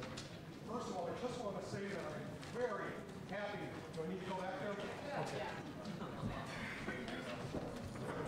I tried. Can we jack this up at all? No, we're good. We're good. Good morning again. My name is Scott Daniels. I'm the purchasing manager, procurement manager with Rotary International, located at Evanston, practically right down the street. And my job today is twofold. My job at Rotary is to drive value for Rotary, number one. And number two is my job is to represent Rotary to you, the supplier community. And I want to talk today about what it takes to do business at Rotary. And one of the nice things about being not first on the list, it gives you an opportunity to think about things. I want to thank in particular, well, the whole organization for bringing us here, but Jim and I were comparing notes over here, and his processes are very similar to ours. We have thresholds, and we have, like if it's over $10,000, you got to go out for 3 bids, and all that type of thing. But what's most important for you is to be able to find out how to get your foot in the door at Rotary International. Before I launch into all this, I want to tell you, I've been in your shoes. I have been a small business person. I had my own consulting business for a couple of years, and I thought being in procurement my whole life, practically, it'd be easy to slide into sales, and I found that it was not easy at all to slide into sales. Getting your foot in the door is an extremely challenging thing to do. And it's not that there's evil people at the other end of the telephone. It's not that there's people that are trying to get in your way. What it is people like me are focused on trying to get through their day, trying to get their jobs done, trying to just drive that value and trying to make things happen. And when somebody comes along that can solve a problem, that can bring home a solution, it's like, hallelujah, I'm home, you know? And finding that niche that you folks bring to the party is the challenge that you have, is getting your foot in the door. So how do you get your foot in the door? At Rotary International. Let's see if this thing works.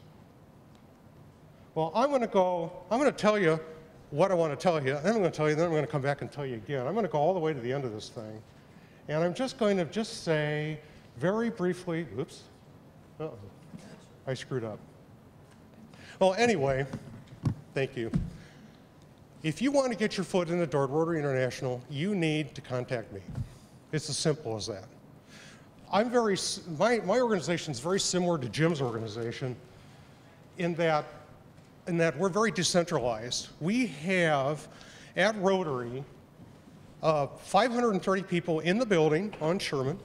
We have 750 people roughly worldwide. We have 1.3 million members spread all over the world. We're growing dramatically right now in Asia. We ship the Rotarian magazine, which I brought a copy of it, and it's over on the desk over here.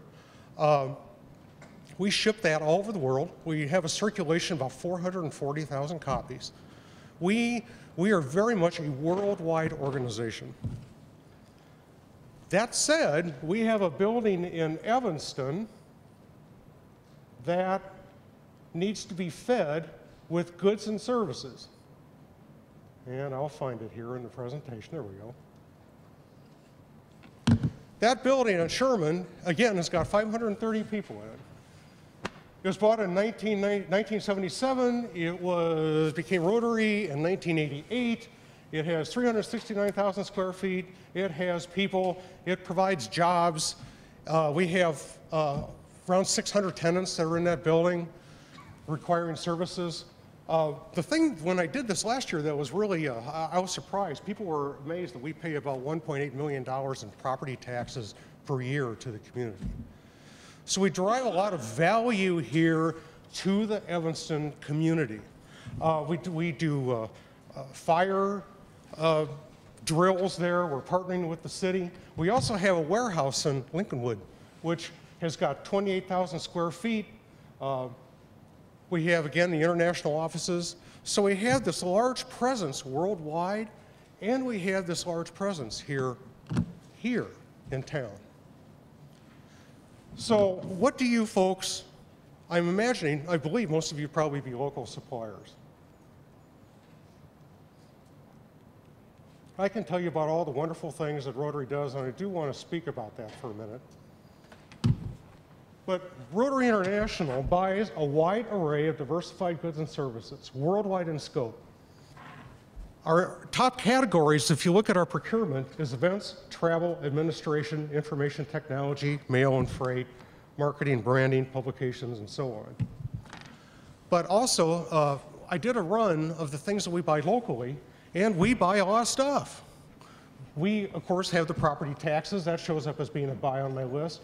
But repair and maintenance services, we have construction people I know that are in this area. Construction goods and services, utility, hotels. We do a lot of trips. Right now our directors are coming in from all over the world. I had to entertain a couple people from Denmark yesterday. They stay here in town. They stay at one of the hotels. There may be a possibility for doing like a side trip. I was talking to one of our members in the audience right before coming on up here. Maybe they could stay here locally afterwards. I mean, there might be an opportunity for y'all. So a lot of what we do, you can see it's very corporate-like, it's very structured, it's all arranged. We have our own travel group. but there's opportunities for these people as they come to town to branch out. They go to the local restaurants. We have a number of local restaurant agreements that we have in place with people to deal with our restaurants on a preferred basis. We have events, we have recognition items, we have software, and travel, and insurance, banking services, and so forth. So the point of this presentation is that as you look at that building, and as you look at the people that reside there, as you look at what you do, your job is to get your foot in the door. And I know I've said it before, but I'll say it again. Your job is to call me, to email me, to reach out to me, recognize that I got a lot of priorities that are on my plate, as any buyer in any organization has, and be persistent. What I'll do is I will reach out internally in the organization if I haven't talked to you before, pardon me, and I will try to find out who in that organization is the decision maker. It's probably not me. For most of the people in this room, it's probably not me. It's probably somebody else in the organization in this decentralized sphere that is actually making that decision. I review all the POs, I approve all the vendors. I, as in my department, I have a team, a really great team that does that. But in order to make that decision process go, we need to get you to sell to that primary decision maker. And I can see if there's an opportunity. I can't make a promise. Many of these goods and services have been done by people, perhaps locally even, over the years, and there's already established relationships. That makes it tough. It makes it tough for you to be able to drive a value proposition. But our group is here in order to try to facilitate that process and make it as fair and equitable as we possibly can. Again, I can go to the end of the slide. My name is Scott Daniels. I'm the procurement manager with Rotary International. If you have any questions now or later, I brought my business cards. Please feel free to contact me. Thank you very much.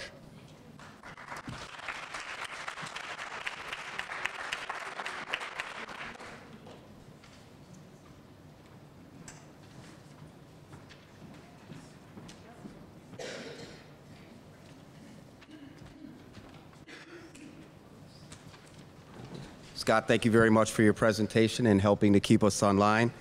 The next person that I would like to introduce to you is Ms. Bonnie Kent from District 65. Thank you very much, Ms. Kent.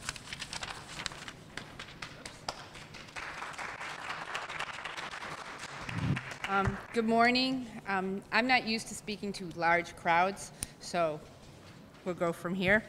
One-on-one, I do okay. District 65, you know, is the elementary district for Evanston. I'm the purchasing manager. We do our purchasing primary by state and board approval. We follow the codes and the rules that are set under the school codes. Construction, we bid out when it's over 50,000. And for supplies, materials, and service, over 25,000. Contracts are always awarded based on the lowest responsible and responsive vendor. The only change in that is transportation. That has changed. There are a lot of items that the district purchases, be it printing the reports, taxes, perishable foods, some professional skills that do not have to go out for bid. They'll usually do a request for proposal or meet with different vendors and then make a decision on that. Which button? This one? No? Okay, thank you. Like I said, not used to this. District 65, we utilize state bids quite a bit for vehicle purchasing, paper, school furniture. We also use cooperatives and consortiums for a lot of our purchasing. As you can see from the list, and I'm trying to speed this up, so for supplies, food, insurance, workman compensation, we purchased some sheds, again, school furniture, and we are part of the Evanston recycling services that Evanston uses. Our projects are decided and approved by the board, and that is done both by the schools and by the administration. Specifications are developed. We do advertise in the Evanston and Skokie Reviews, and we do put the bids on our website. All bids are publicly open and read aloud, and bid recommendations are submitted to the board for approval. Next slide. Vendors, when a bid is done, or when you become part of our listings, there's, let me explain that. If you win a bid, there's certain requirements you really have to have, which is a certificate of insurance, a W-9. You have to respond to the prevailing wage, bid bonds, performances. You have to respond to criminal code compliances, Drug-Free Act. All these have to be complied to for when you win a bid, and depending what the bid is. Now, if you want to be put on my list, and I do keep a list, you would send me a letter at the district. My address is on the last form.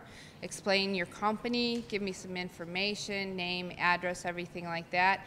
I keep that information and add it to a database, and then I also send it to the schools or the departments that would possibly be interested in it. Like if you're a painter, that's going to go to our building and grounds department. If you're doing printing or posters and stuff, I'll send that to the schools, because we are decentralized in our purchasing.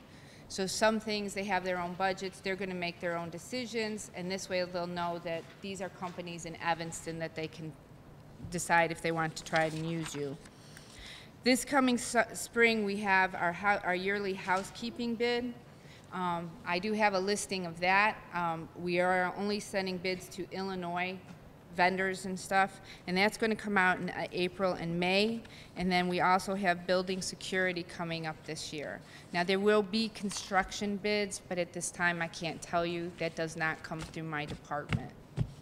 Next year we have transportation, and we do have coach buses coming up. If there's any coach bus companies out here, that we're going to have a trip that we need to use a coach bus.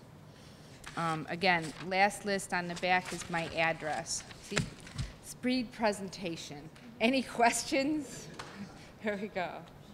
Yes, ma'am.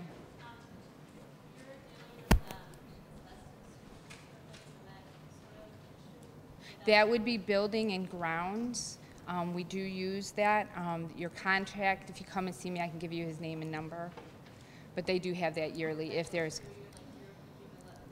I do have that list, but then I would forward it on to building and grounds to the coordinator for that. Anyone else? Everybody's getting tired. Go? There we go. Thank you very much.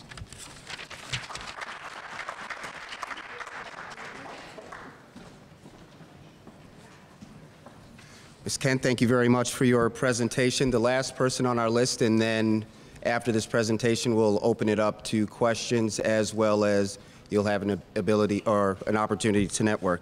We have with us from 202, the AV of Purchasing, Ms. Kimberly Kent.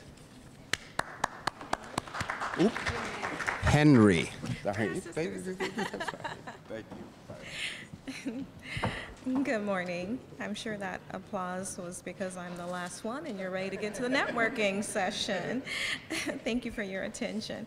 I'm Kimberly Henry. I am the purchasing agent for District 202. Unlike District 65, we are a one-building school district, and we are a comprehensive high school sprawled over a 65-acre campus. We have approximately 3 buildings that belong to the campus. The main campus building houses about 4 wings, and we have a power plant, a nature center, classroom facility. And I say that to let you know the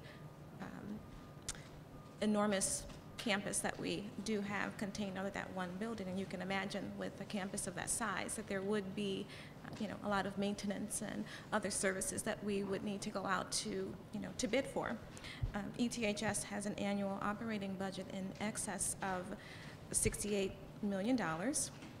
And like District 65, we have a lot of the same bidding requirements, being that we are a school district that adheres to the Illinois School Code. So we must bid all projects that are 25,000 and above out.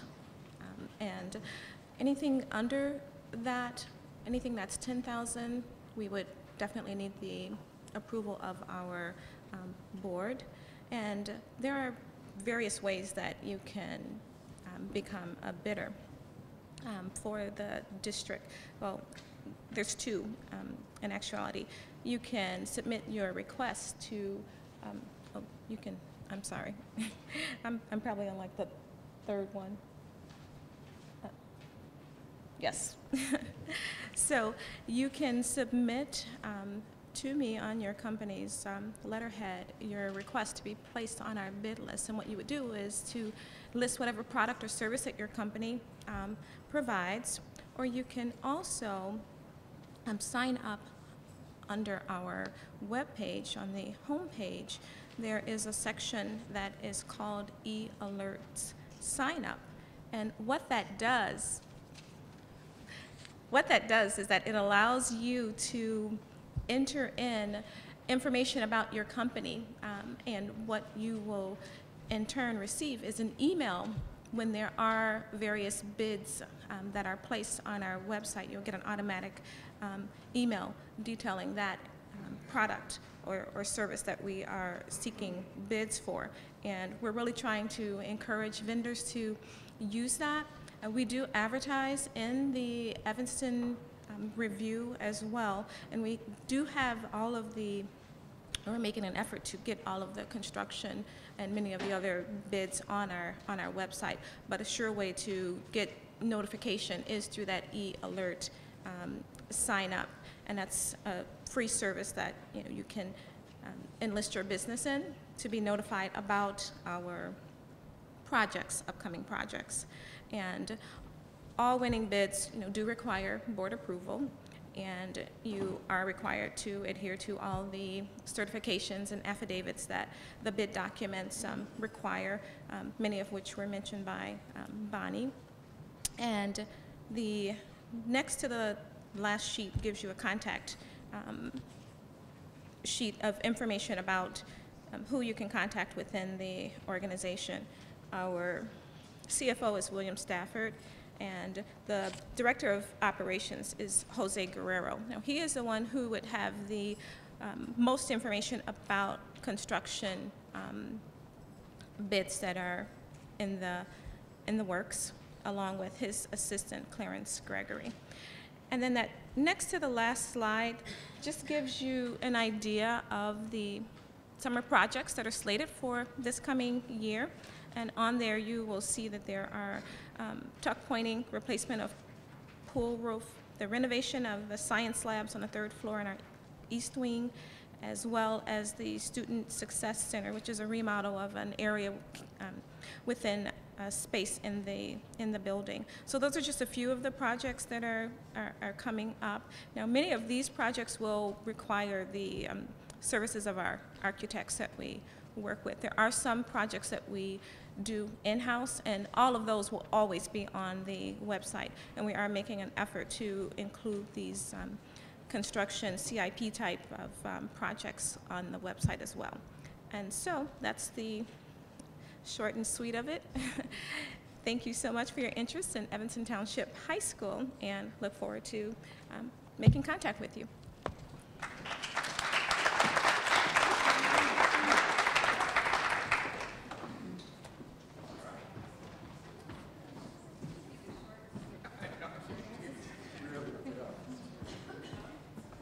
All right, folks, we're going to open this up to questions, and I want to thank you all for staying to the end.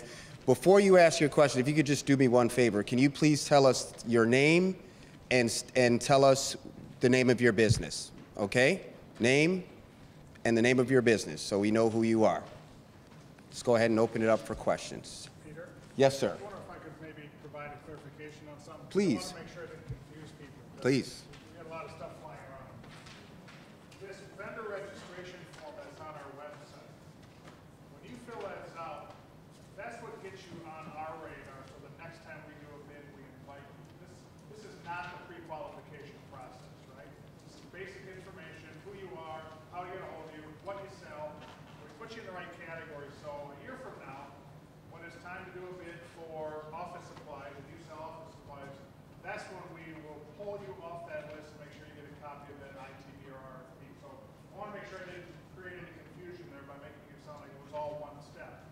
The goal with preferred vendors, pre-qualified lists of printers or is minimizing risk. So the point is, the reason it's a pre-qualification process at that point, not a registration process, is because we want anybody at Northwestern who picks one of those vendors to buy from to have the confidence that that vendor is going to be able to do a good job for them. Does that make sense? And so any of the 8 printers on that list, no matter who you go with, you're going to get a good product, a fair price, et cetera. So that's the kind of the 2 steps. So I didn't want anybody to get confused by that. This just gets you on our radar so we can make sure to include you next time around based on what you said. So Thank you. I'm sorry, just a couple of the questions came up. I thought maybe that got lost in my Thank you for the clarification. Are there any other questions back here? Okay.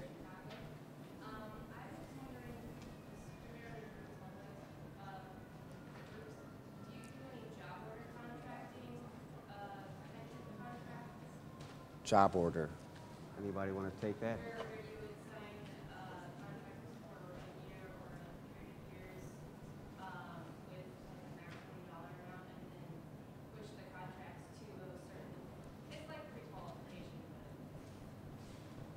Anyone?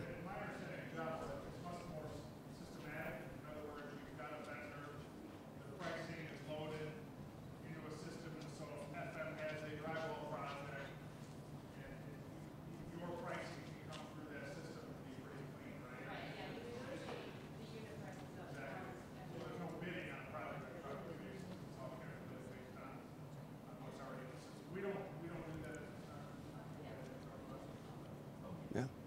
Anyone else? Okay. Well, we at Rotary, we have annual orders. We have multi-year contracts where the pricing is pretty low. But testing for things, constantly like days, things that are happening everywhere. Okay. Not necessarily construction. Our construction tends to be one-off. Certain projects going on every year. Thank you. Next question. Please.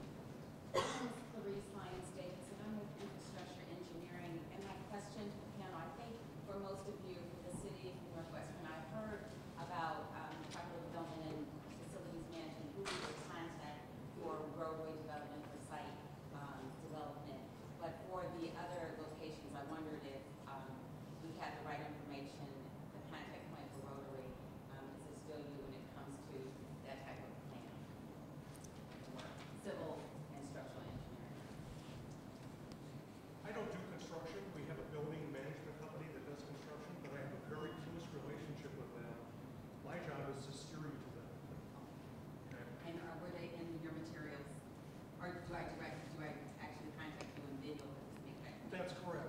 Their name was in there, Cushman & Wakefield, but their contact information is not, but I'd be happy to pass that on. Yeah. And then if you don't get a response back, I'll be happy to go back again on your behalf and try to request a response. Thank you. Thank you. And Sharon, correct me if I'm wrong, everyone's presentation will be on the City of Evanston website. Is that correct? That's correct. Okay, thank you very much. And so if we can pull out some way the slides that have all the contact information and highlight that, would that be possible? Okay, good. So to the group, that's a great question. So we'll make sure everyone's presentation that you sat through this morning will be posted somewhere on our City of Evanston's website, and we'll be sure to put the purchasing contact information to make sure that that's highlighted so you don't have to fish through the whole presentation. Next question. Right here.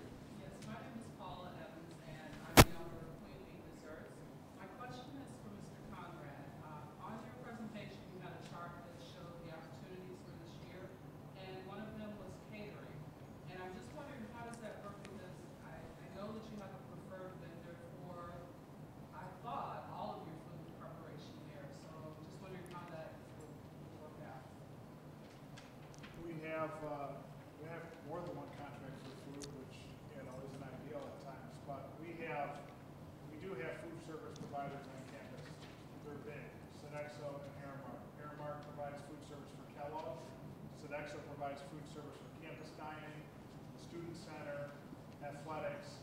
And so when I know we don't contract for individual food products, but what we can do is we can connect you to the people within Sodexo and Aramark to see if there's an opportunity to make your product available within their location. So, you know, they have retail stores on campus, and they also have restaurants. So we definitely have to contact people for those vendors that we can connect to. But it wouldn't be we wouldn't make the decision on a product by product basis. I think they have a process that they go through to assess what they want to sell, and we would just need to hook you into that process. Okay. Thank you. Yep. Now, the catering, I should say, is also available through Sodexo and Aramark, but we at times have a need for outside caterers, and so, you know, again, in an effort to save some money and minimize risk, we think it's prudent to have a pre-qualified list of catering companies to market to departments and schools as well.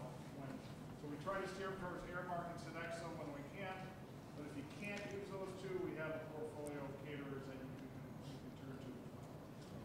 Thank you. Next question over here. Oh, please. Please. I just want to echo the same thing. Mirror images of each other. We also have Aramark, who's subcontracted to our building manager. We do have from time to time a need for outside catering services. Most of the time it's handled internally. Every once in a while we do go out, so you may want to reach out to us also. Your situation has come up with me before, not you personally, but it's somebody who made a product, a food product. And, you know, we're not going to contract for that product, but we were able to connect it to Sodexo, and they were able to evaluate that product. And whether it ended up being sold in the store or not, I'm not sure, but we have facilitated that connection in the past. So. Thank you. Any other questions? Right over here. My name is Ann McGuire, and I'm an architect based here in Evanston. And my question was for Kimberly. I wondered if you could describe how architects are notified of projects that well, the school district, they do work with a couple of architectural firms that they have established a relationship with over the years. So my best guess to tell you would be to contact Bill Stafford at our school district, because he is the one who primarily has a hand in the selection of the architects, along with Jose Guerrero. But Bill Stafford would be that first point of contact that I would recommend for you. All right. What I'm going to recommend is that we spend maybe the next 15 or 20 minutes and encourage you to come up and introduce yourselves to our panelists and exchange business cards. Before we wrap up, I just want to make sure that for all of you, please take the time to complete the surveys. We really rely on that information just to help us to improve next year's event. I also want to quickly thank our city staffs for working so hard to put this together, the folks that are still here, as well as reaching out to our guests and our panel of experts and representatives from the major institutions in town. We really appreciate you being here to be a part of this conversation. So to our local businesses, I'm going to wish you all a very successful 2014. We thank you all again for your presence, and please feel free to come up and introduce yourself to our panelists. Thank you very much.